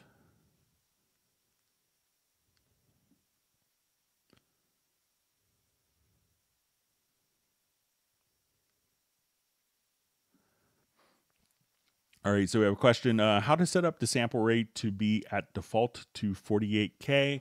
So unless you specifically change the sample rate, it's going to maintain the same sample rate. So it's one of those settings. And again, we could go to the project setup and just have your sample rate and that setting, you know, so if I go to a new project, I come here, and I go to my project setup, we'll see it's 44.1. Let's say if I switch this to 96K and I do a new project, I think that the settings will persist and kind of stick. So we see that it's 96K. So, and the only time that it wouldn't stick is if you specifically had your audio interface clocking externally. So those settings will automatically stick. But if we wanted to, if your audio interface, if you're externally clocking it, and you could clock it via like a BNC connection or through a digital connection like SPDIF, Toslink light pipe, ADAT light pipe, or you know, or AES EBU, then you could do that. But the sample rate, if you don't change the sample rate, then you don't, it'll still keep that same sample rate.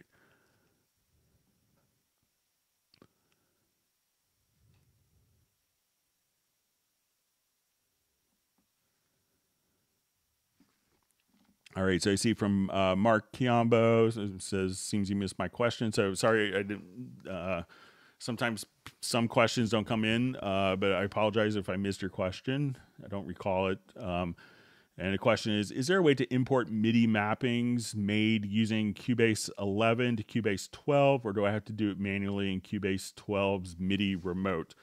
So pretty much all of your MIDI, you know, if you go to the studio setup, the generic remote settings and your Mackie remote, like your CC121, all of those settings will get carried over from Cubase 11 to Cubase 12. The generic, the new MIDI remote system, you know, this will be going away over time as all of these functions and features have migrated over to the MIDI remote.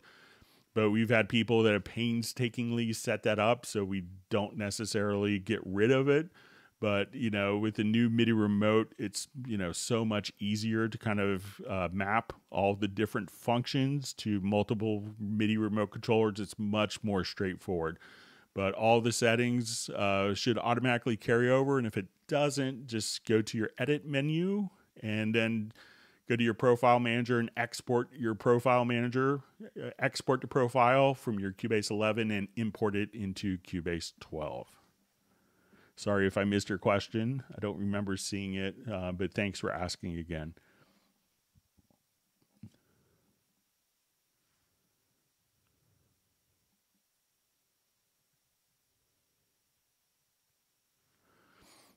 So we see a question, any news on Steinberg updating the program manager, something along the lines of native instruments or tune track, whereby the manager will let you know or updates or programs are available. So I think it's in the works. I haven't been officially told. I just kind of heard kind of an allusion that there's kind of working to it. It's like a huge project. You know, sometimes it's easier to start these projects from the ground up versus, Steinberg's been in business 38 years, almost 39 years. So being able to migrate older systems into newer systems is a lot harder than kind of starting off with a particular system. So I believe that's kind of the whole idea. So we kind of see, the integration of the activation manager and the Steinberg download assistant, where that will be kind of more of, a manager to make it easier. So I think that they're working on it, but I have no idea what the time frame is. I'm usually not in those discussions, unfortunately. I just work for the U.S. distributor, so I'm an Oompa Loompa in a world of Willy Wonkas.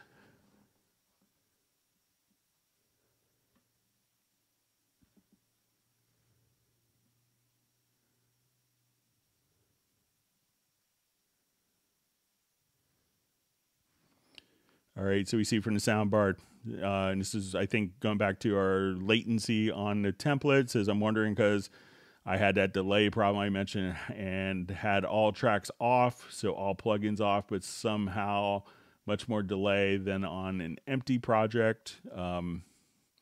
So, it could also be plugins that are on the control room, so if you have different plugins like metering plugins and stuff that are enabled on a control room, those will be independent of tracks here on the actual, on the track list. So there could be plugins in other sources as well.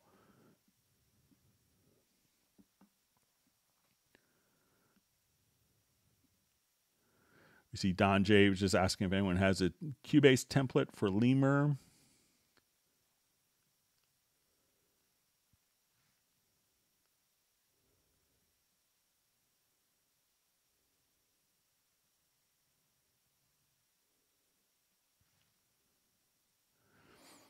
Okay, so we see from Mark Chiambo, says on Cubase 12, I tried mapping the stereo to mono button on a control room to a MIDI controller, but the button on a control room will briefly change then back to the previous setting no matter the mapping. All right, so let's say I want to take a knob on my nano control here, so I will...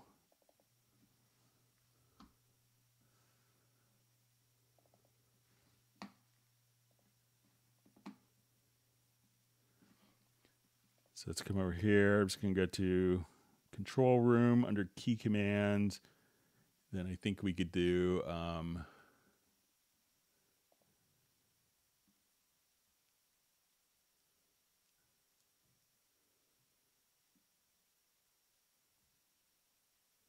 select next down mix preset. All right, so I'm going to apply the mapping.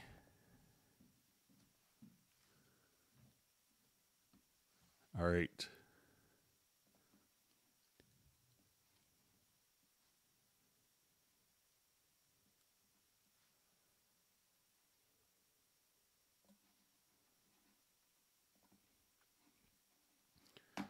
All right, and let's come over. I'll just revert this. All right, so let's go to my down mix presets. So I'm going to hit this button. So say I'm playing.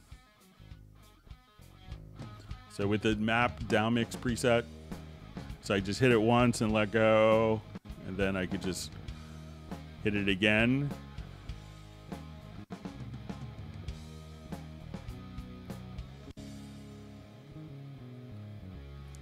So, and I'll just open the MIDI remote so you can see when I hit the button here. Hit it again, let go. So make sure, depending on the function, but what I have it assigned to is under key commands, control room, and then select next down mix preset. And that's the function I have, and that setting seems to stick. So maybe try that, Mark.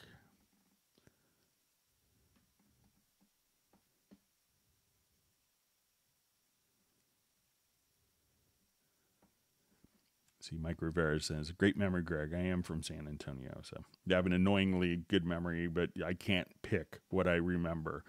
So, like, I could, someone I met 30 years ago, I could tell you what equipment they had in their studio, but, some other stuff, just kind of random at times, but it's helped me a lot.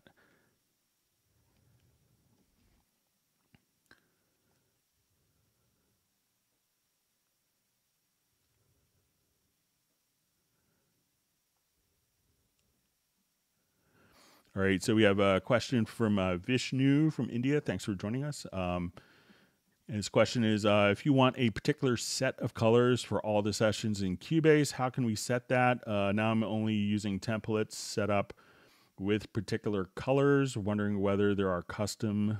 All right, so... once you have the colors kind of set up, a lot of people will set it up in a template, and generally the colors are kind of transferred over with the particular project.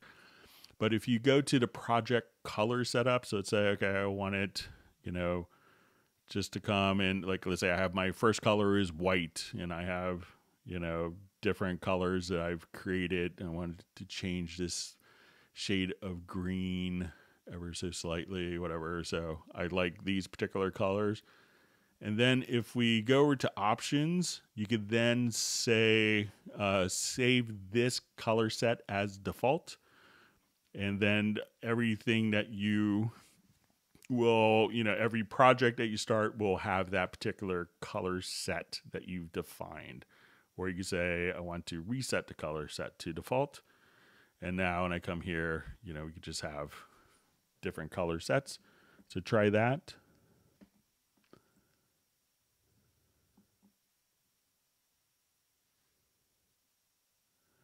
All right, so we see Noah's got the macro working.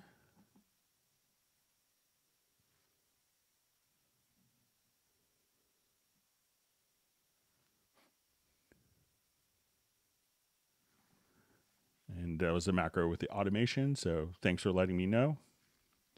Always makes me feel good when knowing that I was able to help someone.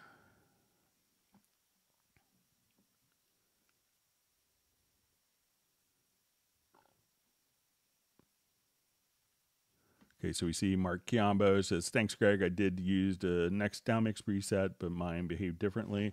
So one other thing to check, I think like once you're, so let's say if we have, let's say if we, let me see if I could just find this.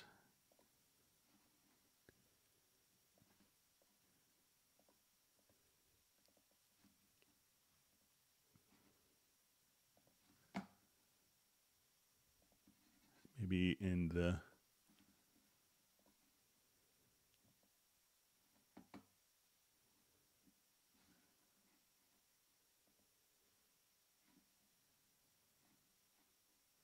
and I'll just see if we can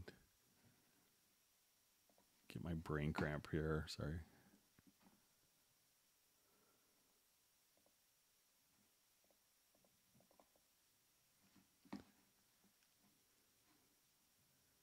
But I think that there is a way, and maybe it's, thought that it was in the mapping assistant.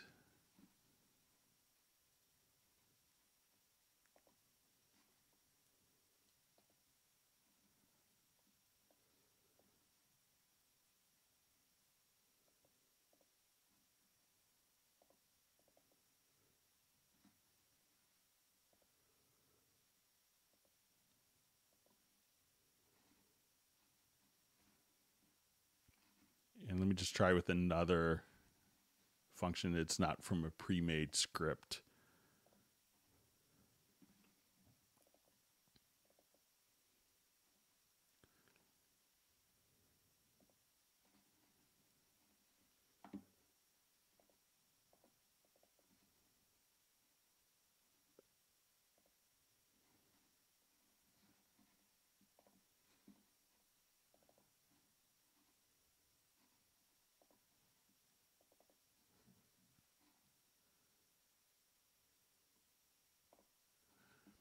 Okay, so like here. So I think if we are, let's say I wanted to define a button.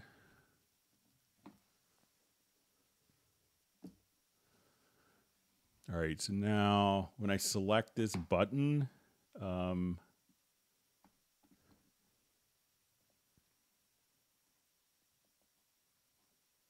it was here where you could kind of change the, let me see if now if we go into,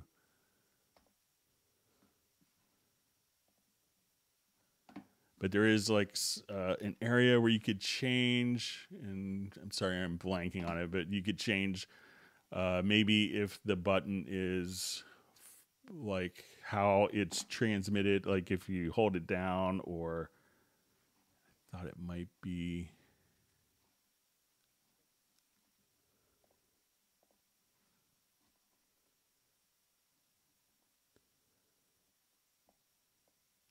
it's not there, but there is an area where you could switch.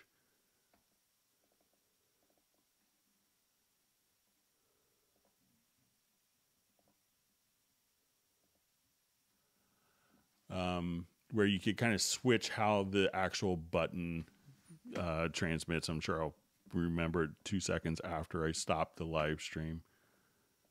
But let me see if...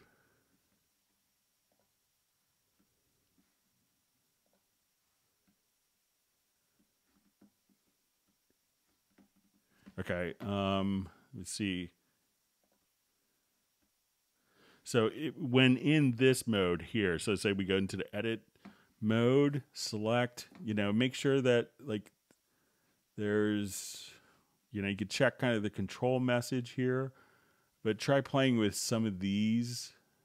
I think it might have been, those are, see what message. And, one other thing to do is to see if you have another button on your controller and see if that behaves differently. Some buttons are kind of, not meant to stick once the button is engaged. It's like a temporary hold until you let go of the button. So try another button on your controller keyboard as well and see if that makes a difference. Like maybe even if you use a sustain pedal connected to a controller, just to see if that behaves differently. All right, so we have Guy Niels Salamanovich from Tel Aviv. Thanks for joining us.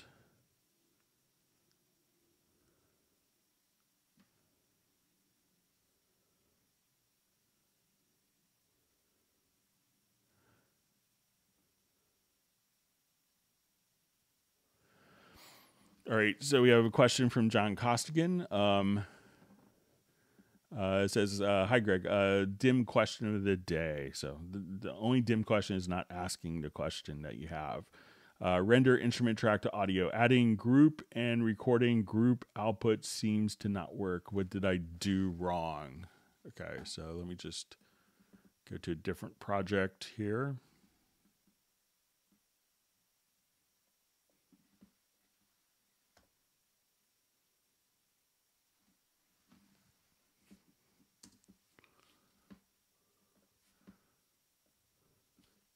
Okay, so what I always like to do is, take the track itself, and then we're going to add this and do a group channel to selected channels, because that will automatically route that particular instrument to the group channel.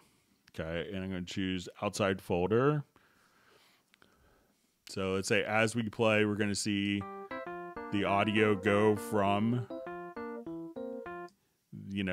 from there to the groups, and make sure we can see kind of the activity. And then I want to add an audio track. And at this point I want to make it stereo, and for the input, I'm going to choose group 1. And then one of the things that you have to do often is, make sure, like if you wanted to do this at the same time as MIDI, is to enable record on both. So let's say I want to just solo these. So now as I just hit record, I could record into MIDI.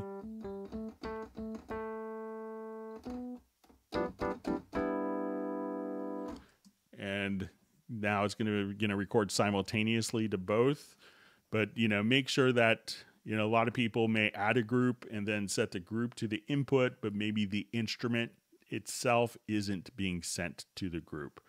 So give that a try, John, and see if that makes any difference. But also, so if I just wanted to come over here and let's say I put, I want to solo this and make sure that, as we're doing this, that you don't solo the audio track. Because then the MIDI might be muted. So let's say if I'm here and I wanted to record on the audio track.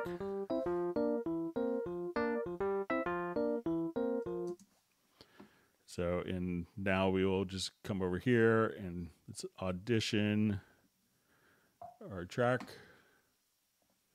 And at this point,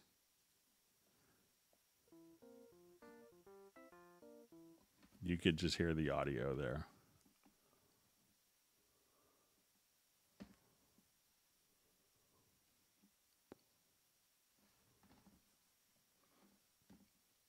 All right, so we see Vishnu just upgraded from Cubase 11 to 12 in the last promotion. That's great, wonderful. Congratulations.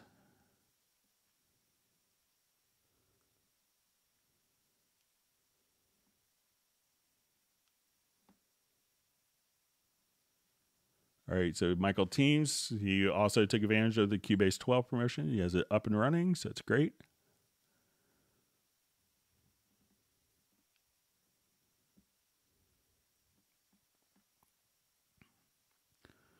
All right, Michael Teams wants people to smash the like button and win a prize.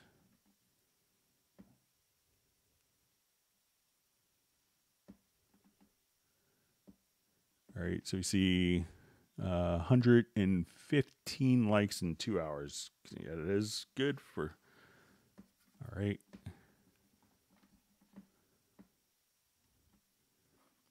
See, Best Cream Jesus just says MIDI Remote Manager is just crazy useful. So yeah, it was one of the great new features that was introduced in Cubase 12. All right.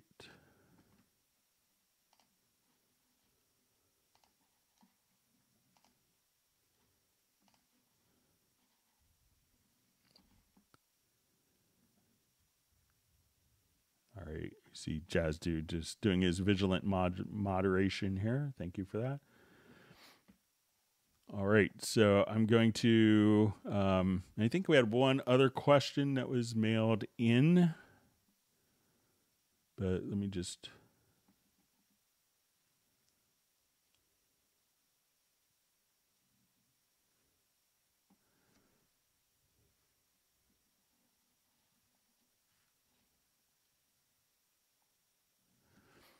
All right. So we had a question about how to set the default like fader level or the default send levels down when adding.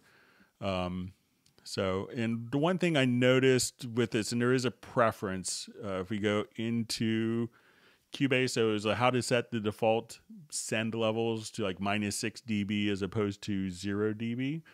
So how we could do this is there's a preference, I think under VST, where you can say default send level. Now the one thing that once I kind of had set this preference didn't seem to really engage until I restarted the program. So let's say if I go to my send level here, and I added a send, and before it was at 0 dB, that it'll come up at 0 dB. So now I'm just going to exit out of Cubase, and I'll just close a bunch of projects.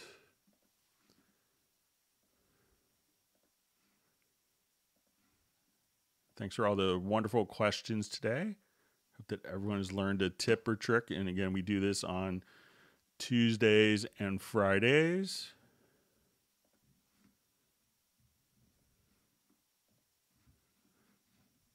All right, so now a quick Cubase, and then I'm going to start Cubase again. So, and we'll see that when I switched it from 0 dB to -6 dB.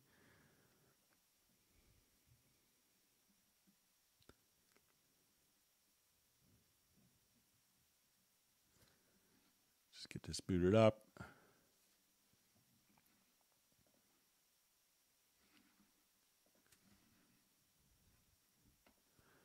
Okay, so I'll add an audio track.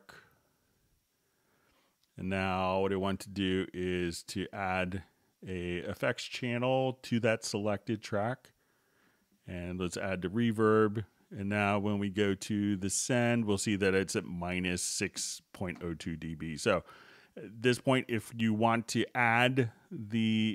change the default send values, go to the preferences and select VST. And at that point, I'm not sure why it doesn't take effect until a restart of the program, but once you do a restart, then the settings will persist and kind of stick.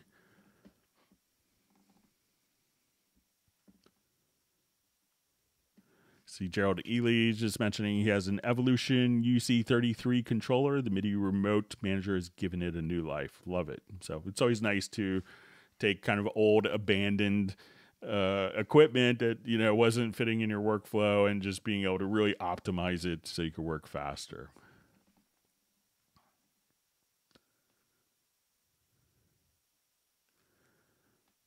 Okay. All right. All right. So we see Michael Team saying the new CCA music CD will drop in mid-December. He's finalizing everything and the paperwork too. All right, look forward to hearing it. Just let us know, Michael, when it's out. All right. So I think I'm at the end.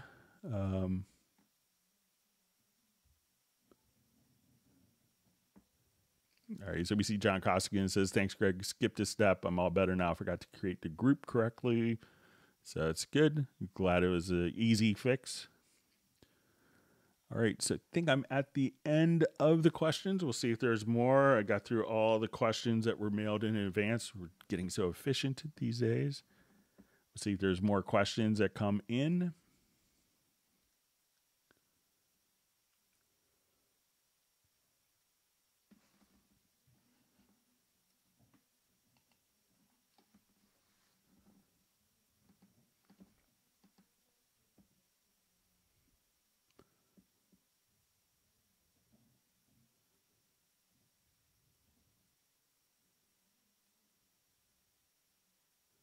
John Costigan is asking Michael Teams how he cleans a virtual ice cream off of a 3D printer. So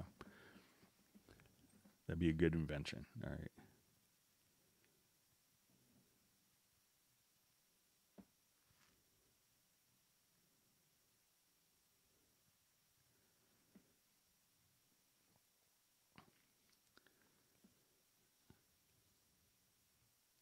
Okay, so John Costigan is just saying afternoon off.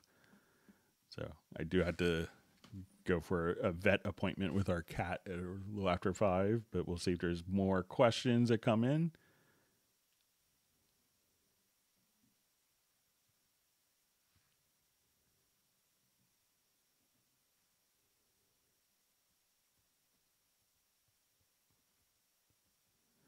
Also, next Friday, I think, is our 250th live stream since COVID started. So let me know if there's anything that you guys want to do to celebrate 250th. So again, next Friday. So looking forward to that. It's been great being able to help so many people during COVID time. So, and I appreciate just the wonderful community that everyone does, that everyone is a part of, and really makes it such a great place to spend my Tuesday and Fridays on.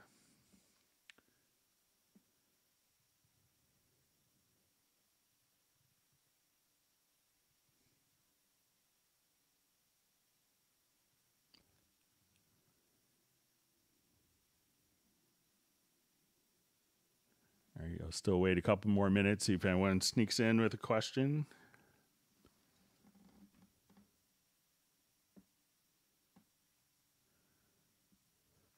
Okay, so we have from Vishnu. I've set up a number of MIDI tracks to VST instrument. How to bounce these MIDI tracks inside sessions. So if you could tell me if you wanted to bounce them as audio or if you want to bounce them as Or if you wanted to bounce it into MIDI, but we'll show both.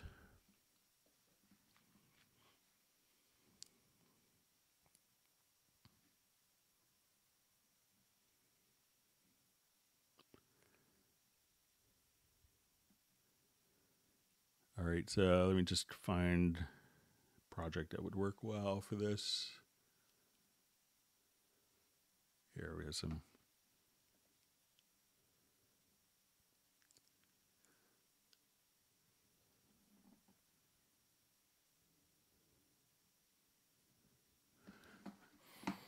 All right, so let's say I have, piano and like, bass, like a number of different parts.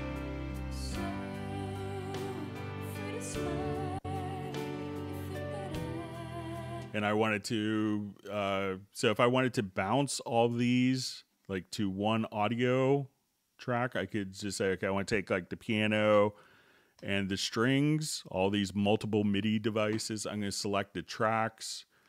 And at this point, I will just say, let's go to render in place. And I can say, okay, we'll go to our render settings. And I have all of the tracks selected. I can do it with events as well. But when we have channels settings here, we could now choose to mix down to one audio file. And we'll just call this instruments. And now when we render,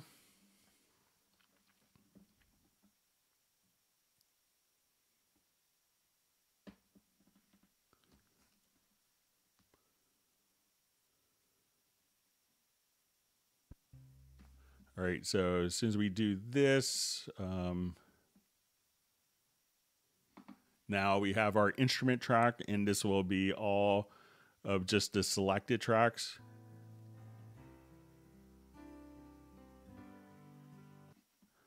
So as we listen to that,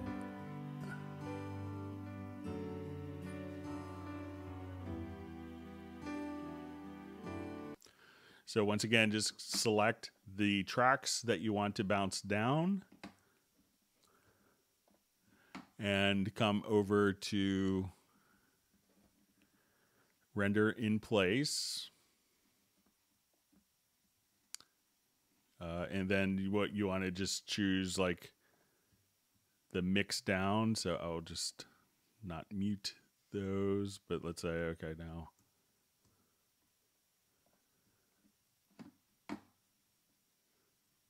Edit, render in place, go to render settings, choose channel settings, and then mix down to one audio file.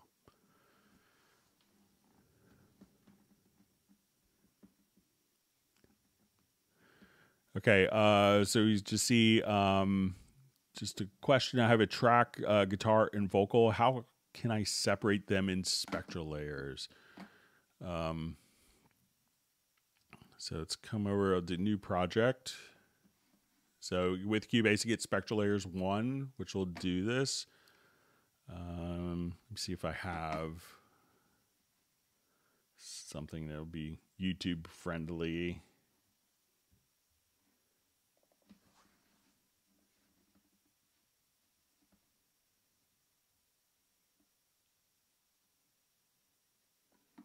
Love affair. There was something magic in the air. All right, so I have this. So we're going to go to spectral layer. So I'm going to select the top inspector tab, and let's go to spectral layers. All right, and now it's going to kind of load it in spectral layer. So when we come, and let's get to layer, and then you'll see unmixed stems. So in this point, I'm just going to say, let's unmix the vocals and hit OK.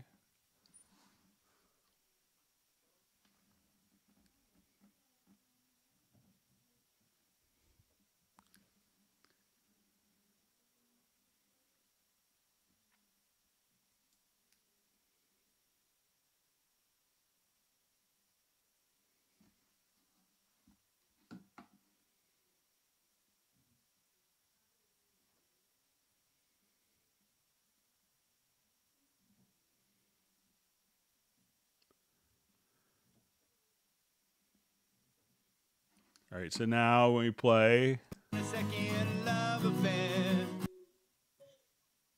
It was nothing. So now you can just have the Faded. And it was perfect when it ended with a knowing glance and smile.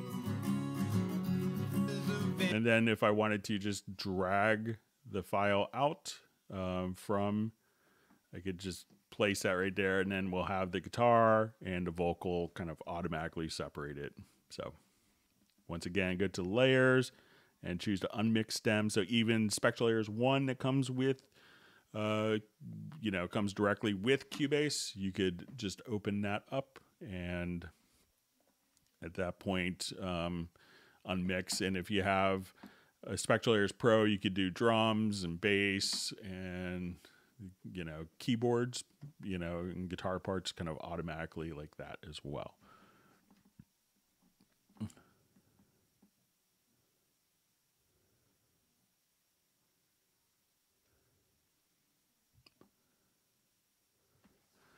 All right, so we see from Millard Brown, hi Greg, question. I have a Pro license for my main PC, but updated in LE to 11 for a laptop.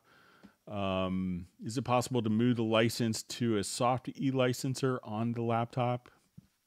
So if you actually took the, if I'm not sure if you still have an LE license, that's all right.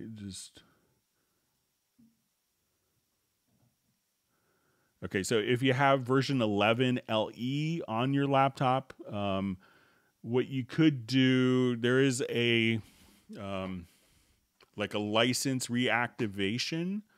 So let's say if you wanted to come over here, Millard.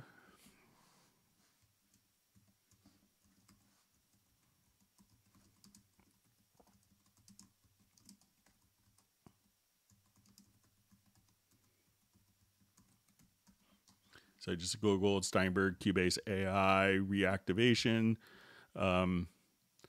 So here you could request another like LE license. So we come right over here. So basically you could request like an LE license for a new computer. So you could just reactivate it. If you have a USB-E licenser, you could move it on that as well. But if you don't want to move your USB-E licenser, so if it's a soft E license, you could transfer it to a USB-E licenser, but not from a USB to a soft E license.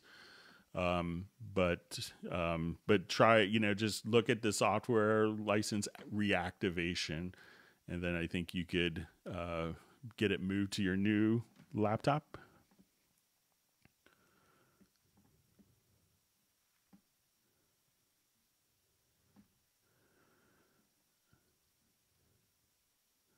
Okay, we see maybe Steinberg could release Absolute 6 for the 250th. So I'm afraid that their development schedule isn't aligned with my live stream schedule. So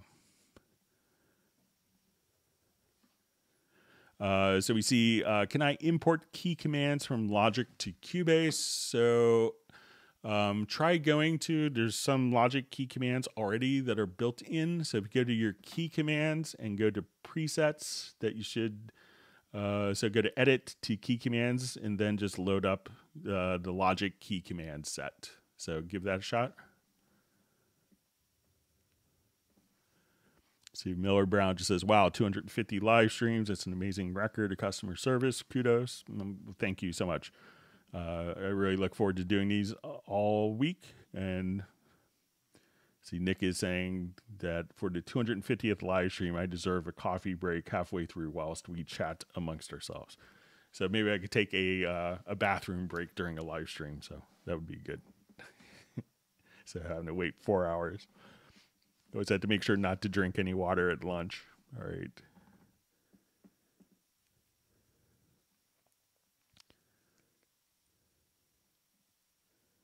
John Costigan says, Google search of customer service brings up these hangouts. All right.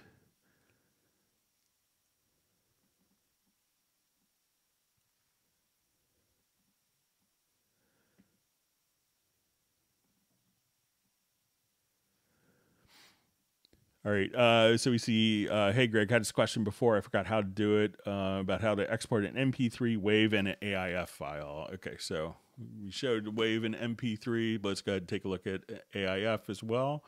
So let's say I just go to export to audio mixdown. And what I want to do, just close that, sorry, is say, okay, I want this to be an MP3, and you'll see your export queue. So again, just say, let's add to queue. And now I want this to be a WAV file at 48K, 32-bit. You could change those settings. Add to queue. I want this to be an AIF file. Add to queue. I want it to be a FLAC file. So, and now at this point, you would just choose start queue export, and then it would export all of these different file formats and different sample rates and bit resolutions for you.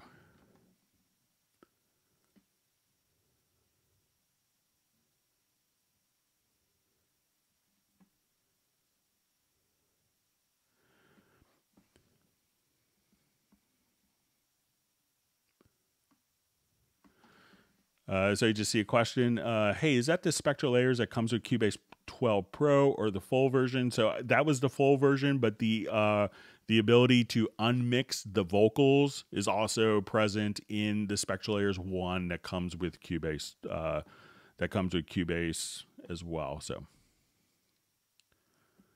All right, so you see, hi Greg, Library Manager confirms I have Smooth Jazz Guitar installed, but it is not in the media bay. Any reason for this? So let me see if I have Smooth Jazz Guitar on my...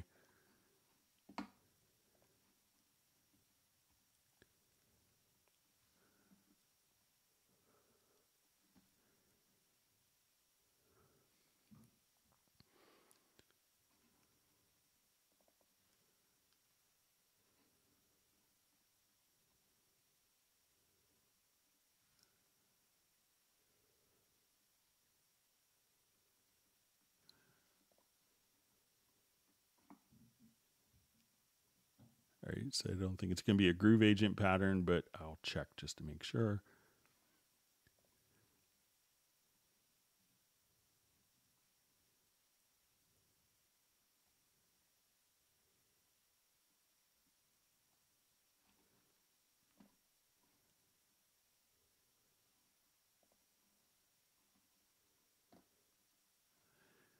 So I have all of the standard content that comes with Cubase, and I don't have a Smooth Jazz Guitar. So if you could let me know what category it falls under, David, and we can take a look. So I'm not sure if it's like a third-party content.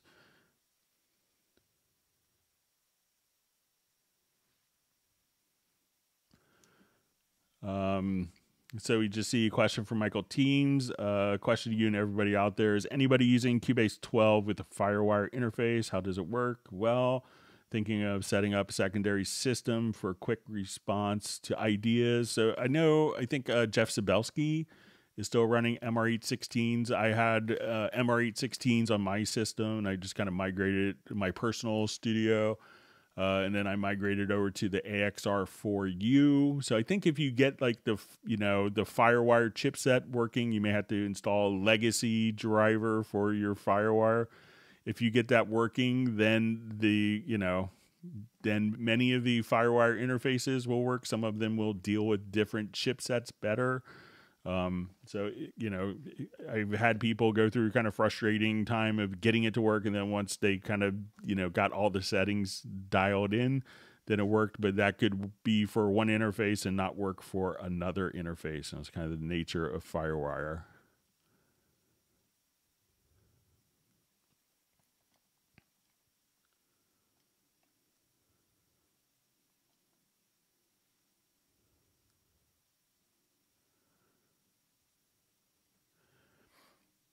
Okay, so we see from Vishnu says, only thing that's not working in Mojave is Hallian libraries. Some weird error helper tool is coming up for Verve, Amped Electra. I guess it's because of Mojave. So it might be, So sometimes they don't, as they're doing new stuff, it may not go back and do testing on previous versions.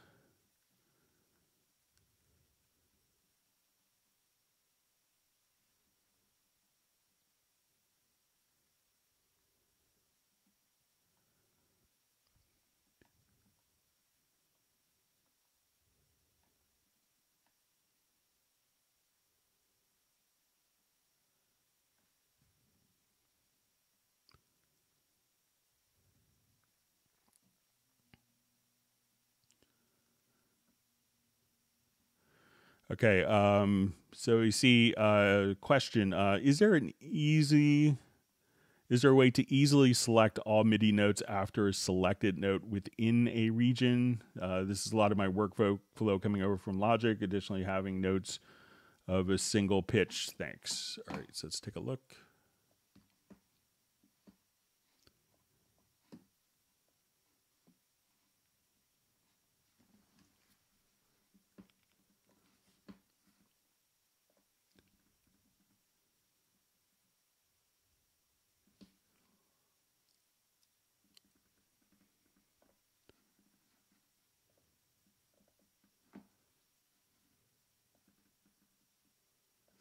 All right, so let's say if I wanted to select all the notes of the same pitch, I could just hold down Shift and double click, and that would select all notes of that particular pitch, like so. And let's see, is there a way to easily select all notes after a selected note?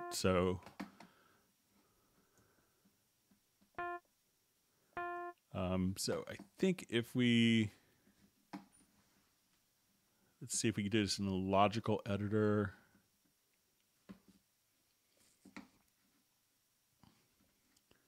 So we want to choose select, type is equal to notes, and let's choose position is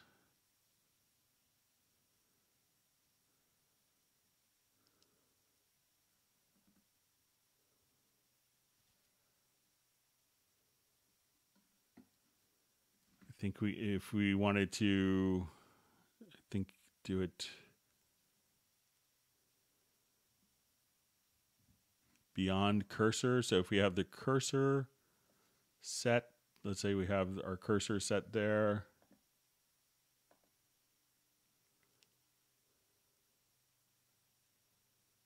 All right, let me just see if we could.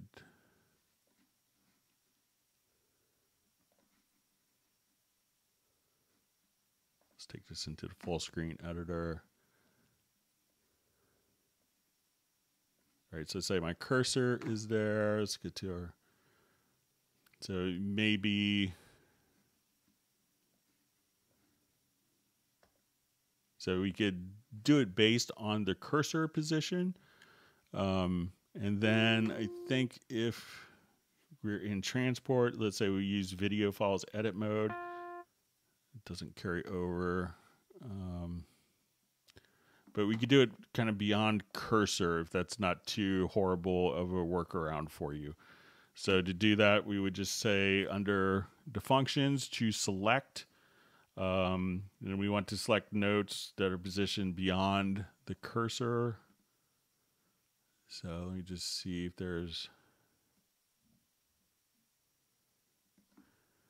and if we wanted to say, take this note, I think we could, under transport,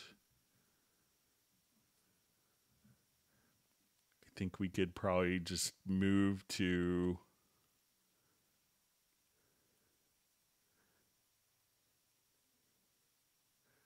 selected note, and then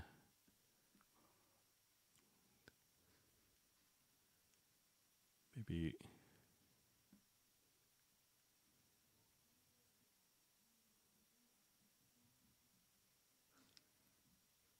see if there's something under transport, but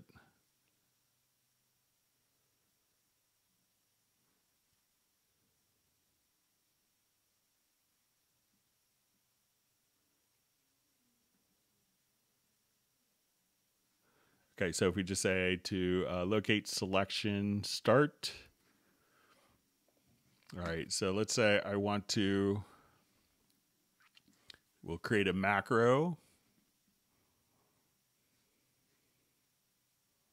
So I go to key commands and do new.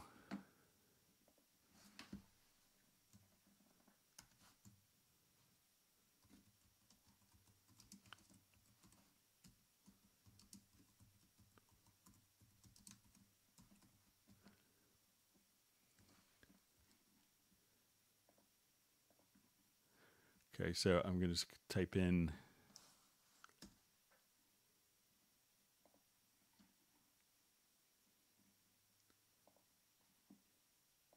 and let's say I want to save my logical editor as a preset.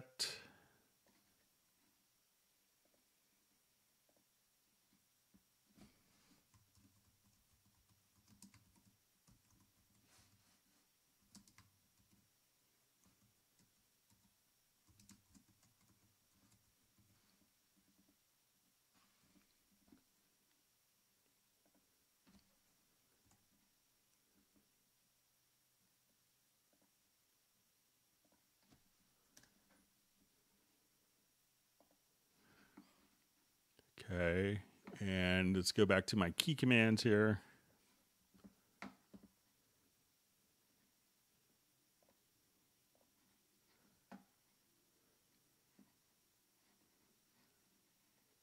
And we'll go to process logical editor.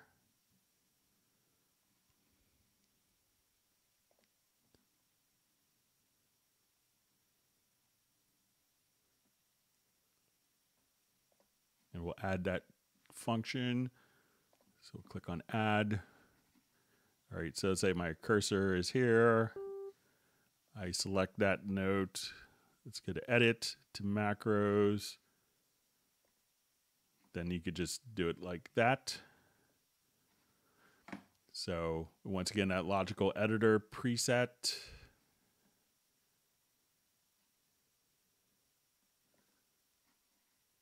So we want to select notes beyond cursor.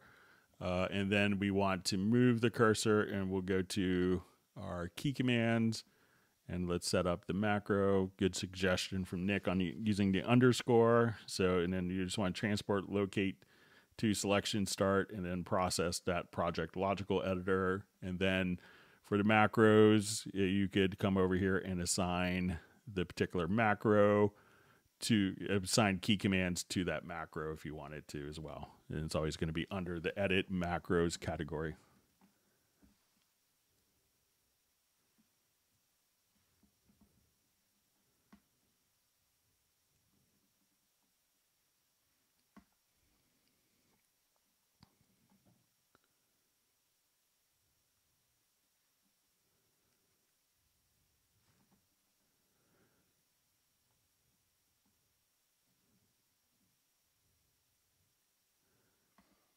All right, so we have a question from Uno Memento. How can I rename the audio clips I've made in spectral layers after I bring them into tracks? All right, let's see if the project is still open. Okay. All right, so let's say we have this project active.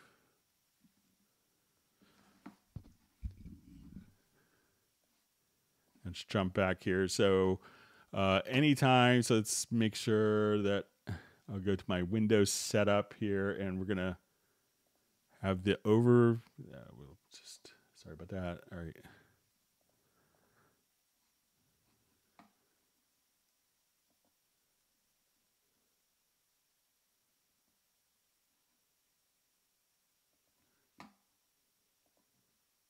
Okay, so you'll see file and description here. So let's say, you know, if you didn't like the particular name for the file, you could just come here, type the name in, and then that will carry it over. That will change the name of the file directly from the info line. So make sure that you come to the little info line and that you have name and description checked, and then you could change those settings directly from the info line.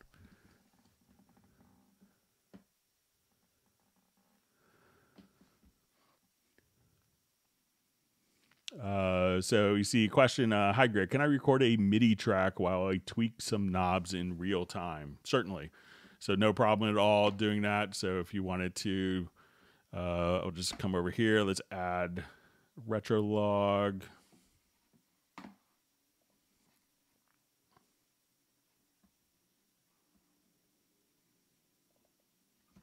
All right, so say, and I just have these kind of set up as quick controls. So if I wanted to just come right over here, so I'm just using my Choice Os controller here. It's a MIDI fader box for quick controls, and we could assign these to whatever function that we really want it to open up here. So it'll kind of have some default settings. So let's say we want to record the MIDI.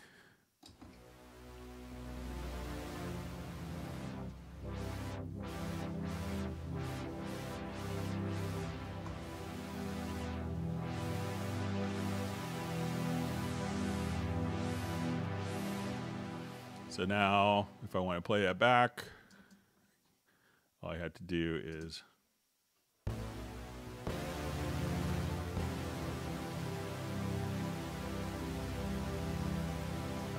if I automate the parameters, that would help. So sorry about that. So since we have it as quick controls,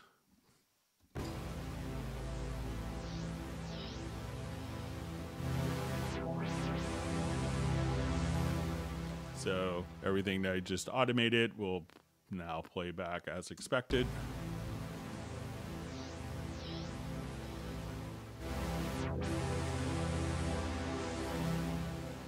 So no problem. And if it's just like MIDI messages into the synth, you could capture that into the MIDI event itself and just record it as MIDI data.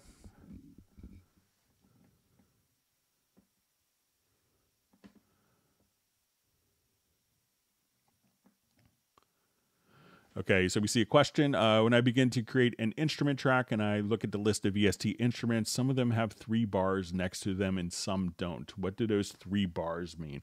That indicates that those particular plugins are VST3 plugins, so as opposed to VST2. So,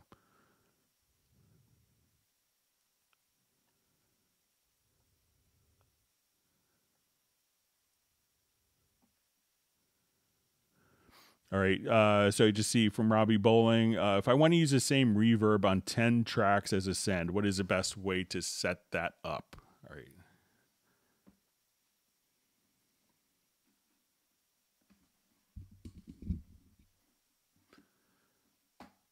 Okay, and I'll just revert.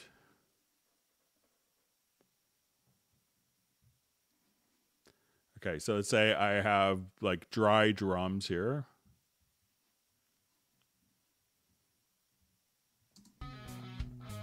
So I'm going to select the tracks I want to put the reverb on. Right click, I have these selected. So to select these, what I do is I select the top one, hold down the shift key, select the bottom track. All those tracks in between will be selected. Right click, you'll see add track. Sneak over and you'll see add effects channel to selected channels. I would say, okay, I want to add a revelation. So now these are all being sent to this one reverb. And I could set varying amounts. So let's say I wanted to come and let's take the snare top. I go to the sends, and now I could add various levels. And again, if I wanted to select like all of these channels, so let's say, okay, I'm going to select this channel and this channel. And what I want to do is enable quick link, and I want to turn them off. We'll turn quick link off, or then, so now I can say, okay, I want snare.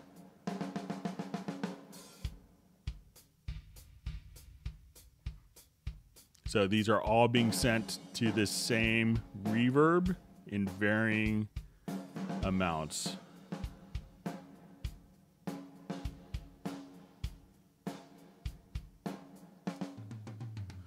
So once again, select the tracks, select, hold down shift, select the bottom, right click, add track, add effects channel to the selected channels, and then that will automatically be routed there for you.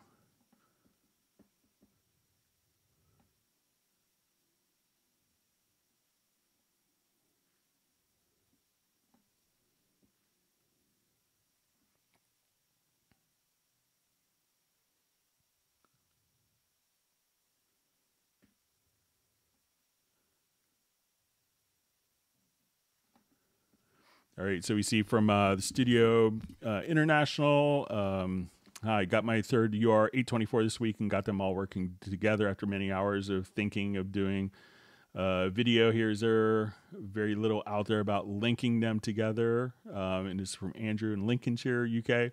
Yeah, so basically, you know, you're going to have one interface, and then the other two will work as kind of like ADAT, almost like ADAT converters. They're going to take the analog inputs and outputs, and then in the DSP mix effects console, then route that into, you know, you're going to take the 8 analog ins and outs, patch those to the ADAT connection, and then patch that into the other. So that way you could have 24 ins and outs. So if you need to track 24 sources at once, it's a great solution in 3 rack spaces.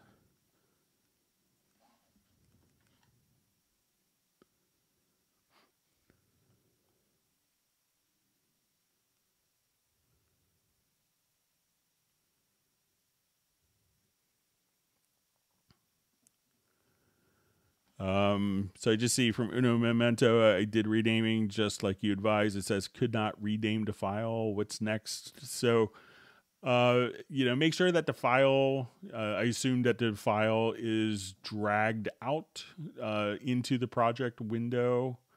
But I don't know if maybe, you know, like the file system is set to read only or something like that, but I didn't do anything special to rename it.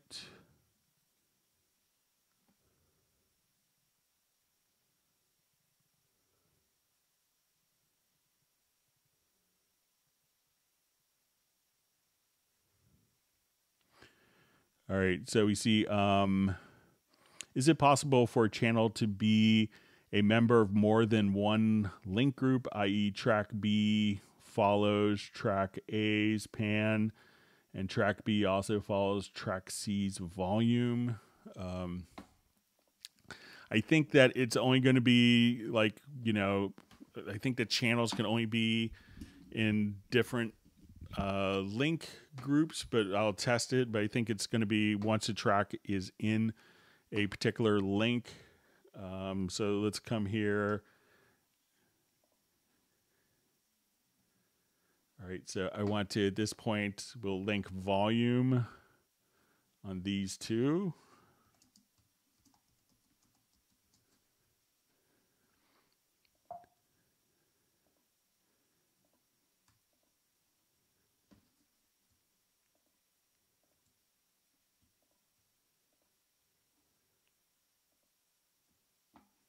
Yeah, so I think channels can only be in one link group, and that could cause all sorts of issues that could come up unexpectedly if people don't specify.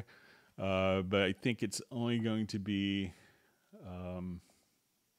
in one particular link group at a time. So, but you could always copy automation if you need to.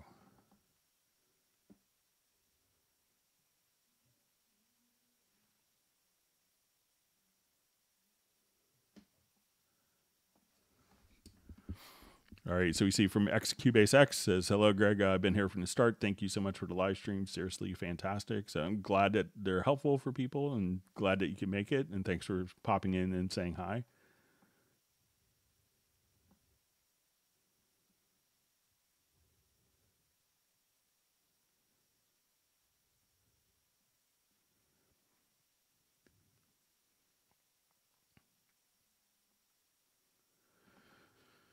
All right, so it says, Question regarding the MIDI in-place editing. I set it up in preferences, but when I double click, it still opens it in the lower zone. All right, so let's say if I have, all right, so let's say if we want to come over here, so let's say I have this set to my mix console.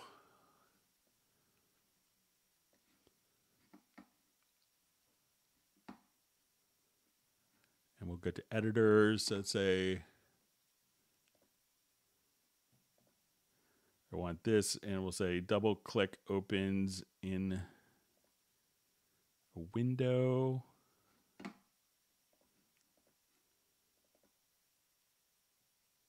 So there, that automatically just did it. I'll try it on a different project where you can see it maybe a little better, has some data on it.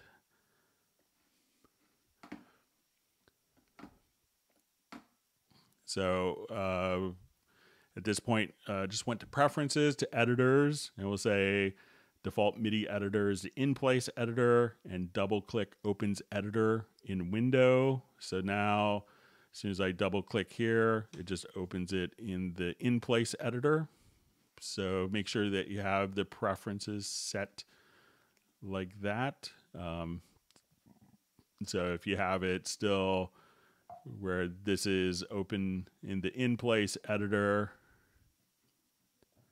and you don't have the other preference set, that it will still open in the lower zone. So again, make sure you have this double click opens in a window.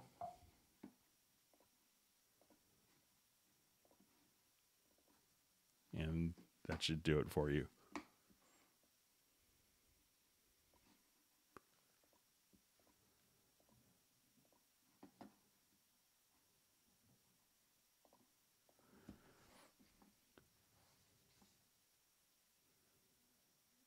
All right.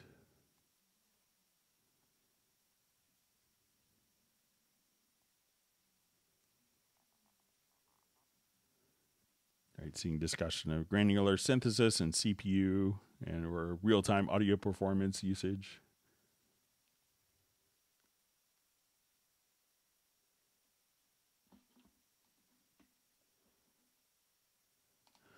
All right, so we have a question.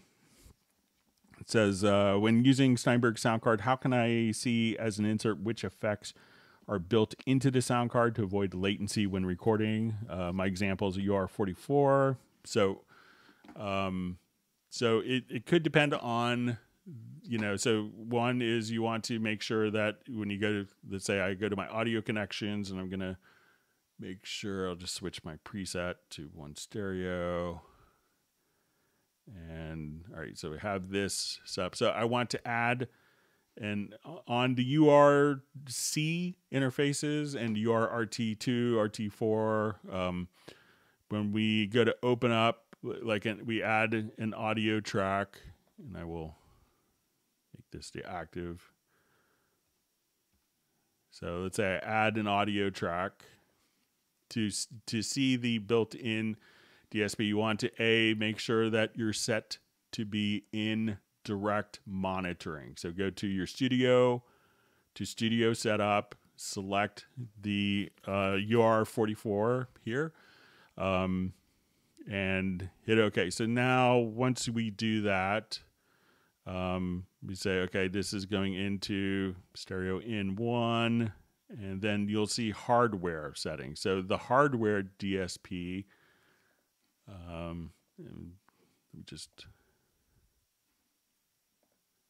check my...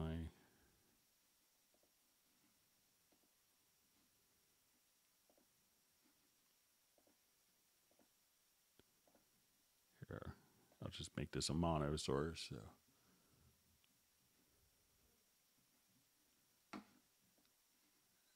Make sure I'm in.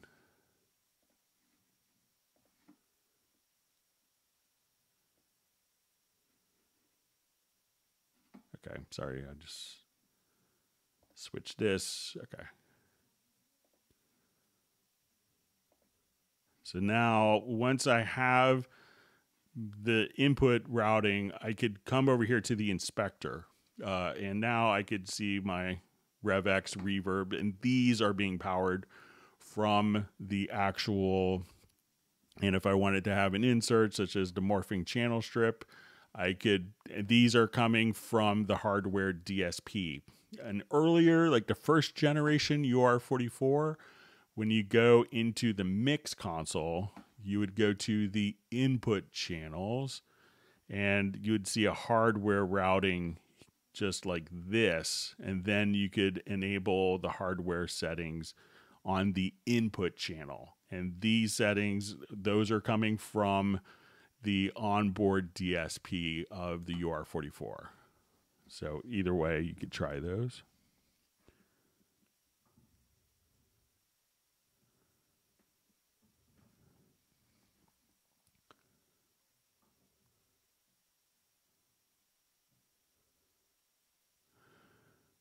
All right, so see, thank you, Greg. Now I don't know how to close these in-part editors. All right, so if you have something that's in like an in-place editor, so let's say I'm here, I'm looking at this. I think it's just Shift, is it Control Shift I or Alt? You know, you could close it there, but let me see.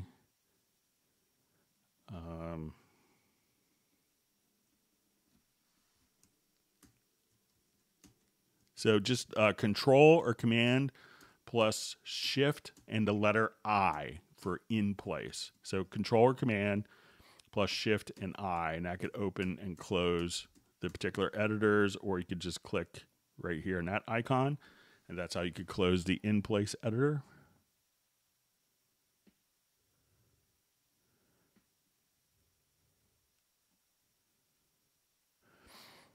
All right, so we see question, is it possible to set the lower zone to always open in another monitor? Has multiple monitors, Cubase 12. So certainly. So once we come to here, so let's say I go to the preferences, and this is like a typical way that many film composers will work, where they have a dedicated screen just for the key editor. I remember you know, the wonderful composer Pinar Toprak, she was just telling me, he's like, I see the key editor more than my children in a day. So we're going to say open, double click opens in a editor in a window. So once we do this and I double click, it's going to open up on a window, and all you have to do is move that over to your secondary screen. And then every time you double click on a MIDI editor, it's going to go to where the MIDI editor position was, and that could be on a separate monitor. So you could definitely do that. So just to set the preference, come to preferences, to editors, and double click opens editor in a window instead of lower zone. And then once you position that editor window to the second screen, that positioning will be remembered.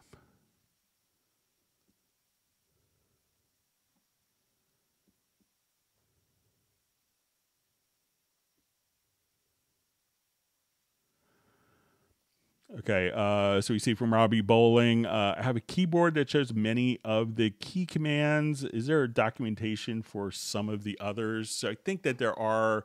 I think sometimes Jazz Dude has a link that he's always so kind enough to provide. But if you wanted to find the key commands, you know, what's really good is, you know, go to Edit, and then you could go to the key commands here, so we could see all the key commands. And if you're like, oh, what does this key command do? Just type it in. If you click here, you could type the key in, and it'll actually tell you what that particular key command does. But you can see all the key commands listed here. But there are websites and I think spreadsheets available online that have all the default key commands listed.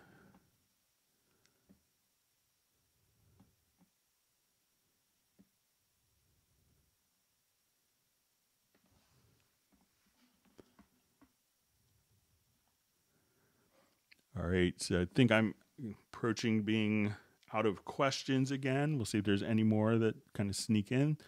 Thanks again for all the wonderful questions. If you've learned a new tip or trick, make sure you do hit the like button. And remember, we do these every every Tuesday and Friday, just sitting here helping you out.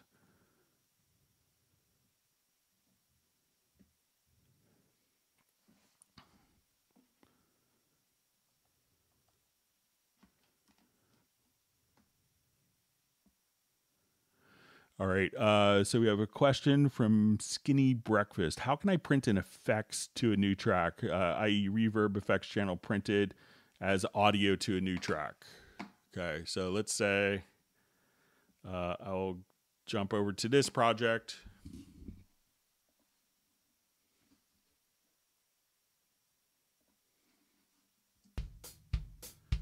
All right, let's see if we still have our reverb sends here. So let's say...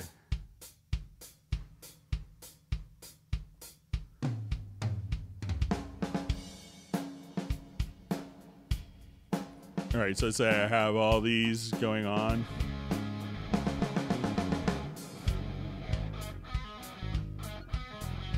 So one way is to just say, okay, I want to take like all of the tracks here. You could go to export audio mix down, and then I'll just say, let's select just a reverb. And after export, let's create audio track. So now as we do this, we'll call this verb print. And I want it to be a WAV file.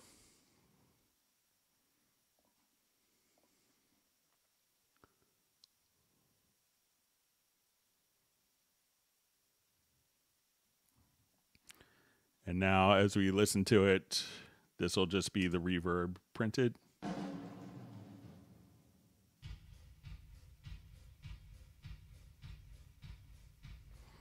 So once again, just go to your export audio mix down, and you want to just choose the reverb and create on after export, create audio track.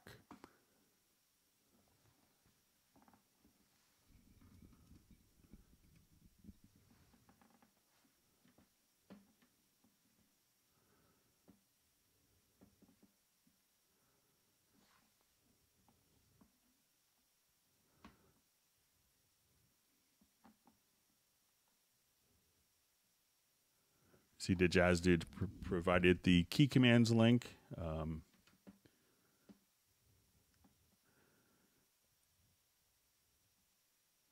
Okay, so we have a question.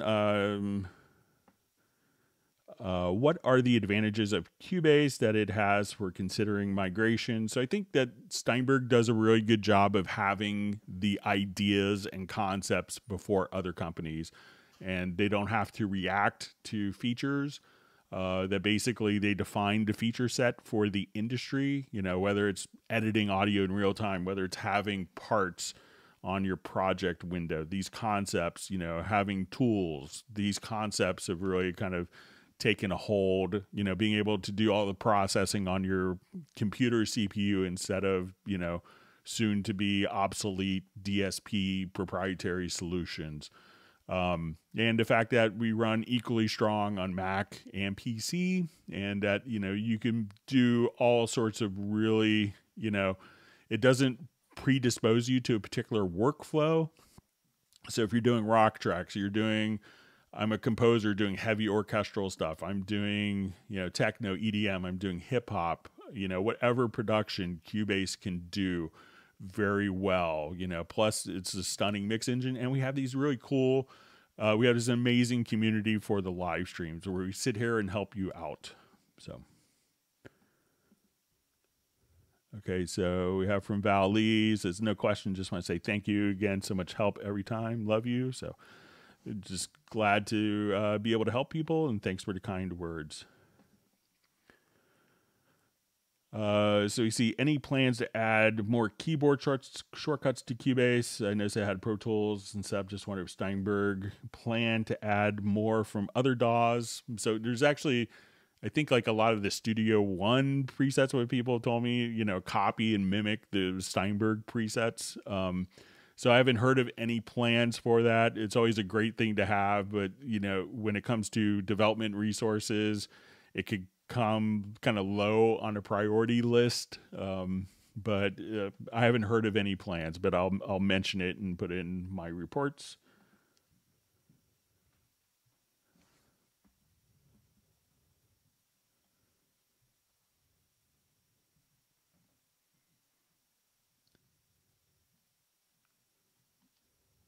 Okay.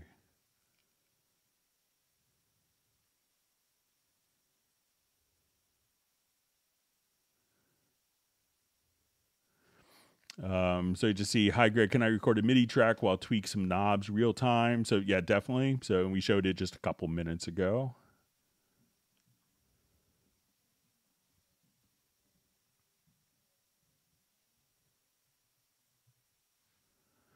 All right. So it just says when I change control room's gain on one project while I open another project, the gain is not resetting. How to reset the control room meters and settings. So I think that the control room is project independent. So those settings kind of persist regardless of whatever project. So when you save a control room, it's designed to be independent of the project. So it's not going to, necessarily switch all of the plugins and controls from one project and change it when loading a different project. So the mix console will be recalled, but the control room is set to be kind of project agnostic, if you will. Just see from just comments and thank you for your time to explain your ideas. Thanks for being a part of the live stream. All right. So we see from Jeremy Spencer, hi Greg, any update on the bug fix where the MIDI blocks are not lined up, rendered correctly? So I believe it'll be in the next maintenance release. I can't really comment when that will be released to the market, but I know that Steinberg is aware of it, and I think it's already been addressed. But still going through some other quality assurance tests. So, but I can't really indicate when it'll be released. But I know that Steinberg is aware of the issue. So,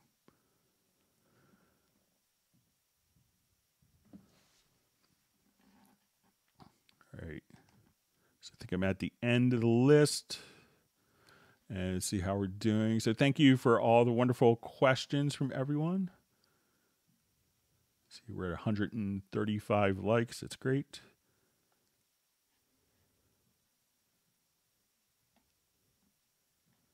All right, we'll see if there's more coming.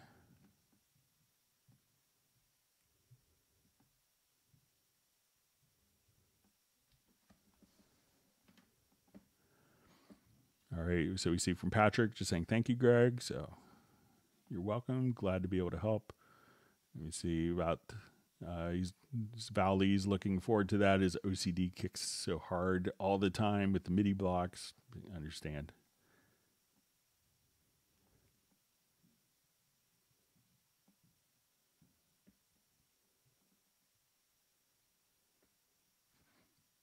All right. See, Michael Pierce, I think, is taken off for the weekend, so it's great to have a wonderful weekend. I'm looking forward to, we have a kind of a chili cook-off Oktoberfest celebration at our local park tomorrow, so looking forward to that. Mark Winslow, thank you, just says, thank you for sharing your expertise. Well, thanks for being a part of the community today.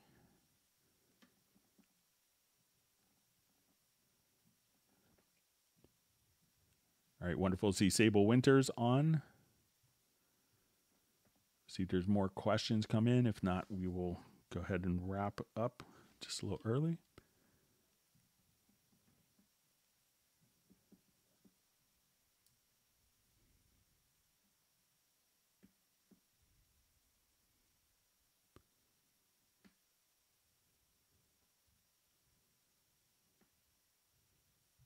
All right, I'll wait another 20 seconds or so, see if there's more questions to sneak in.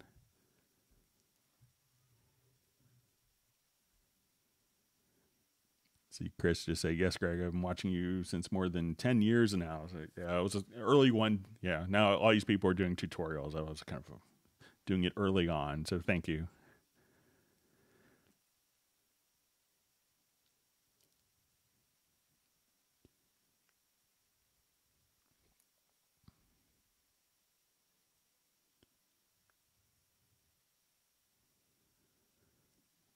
see if there's more questions. I know there's usually a bit like a 20-second delay from when I talk to when you guys hear.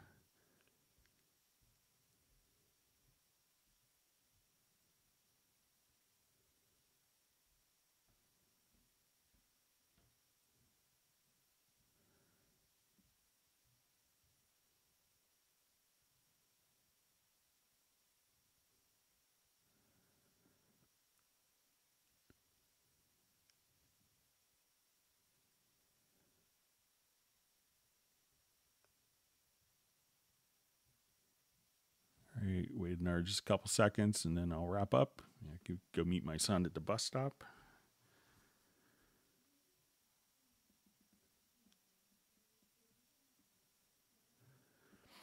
All right. So with that, I guess we'll go ahead and wrap up. I want everyone to have a safe and healthy weekend, and we'll see everyone back on Tuesday, starting at 1 p.m. U.S. Eastern. Everyone have a great weekend and look forward to seeing everyone. Please take care and see you next week. Goodbye.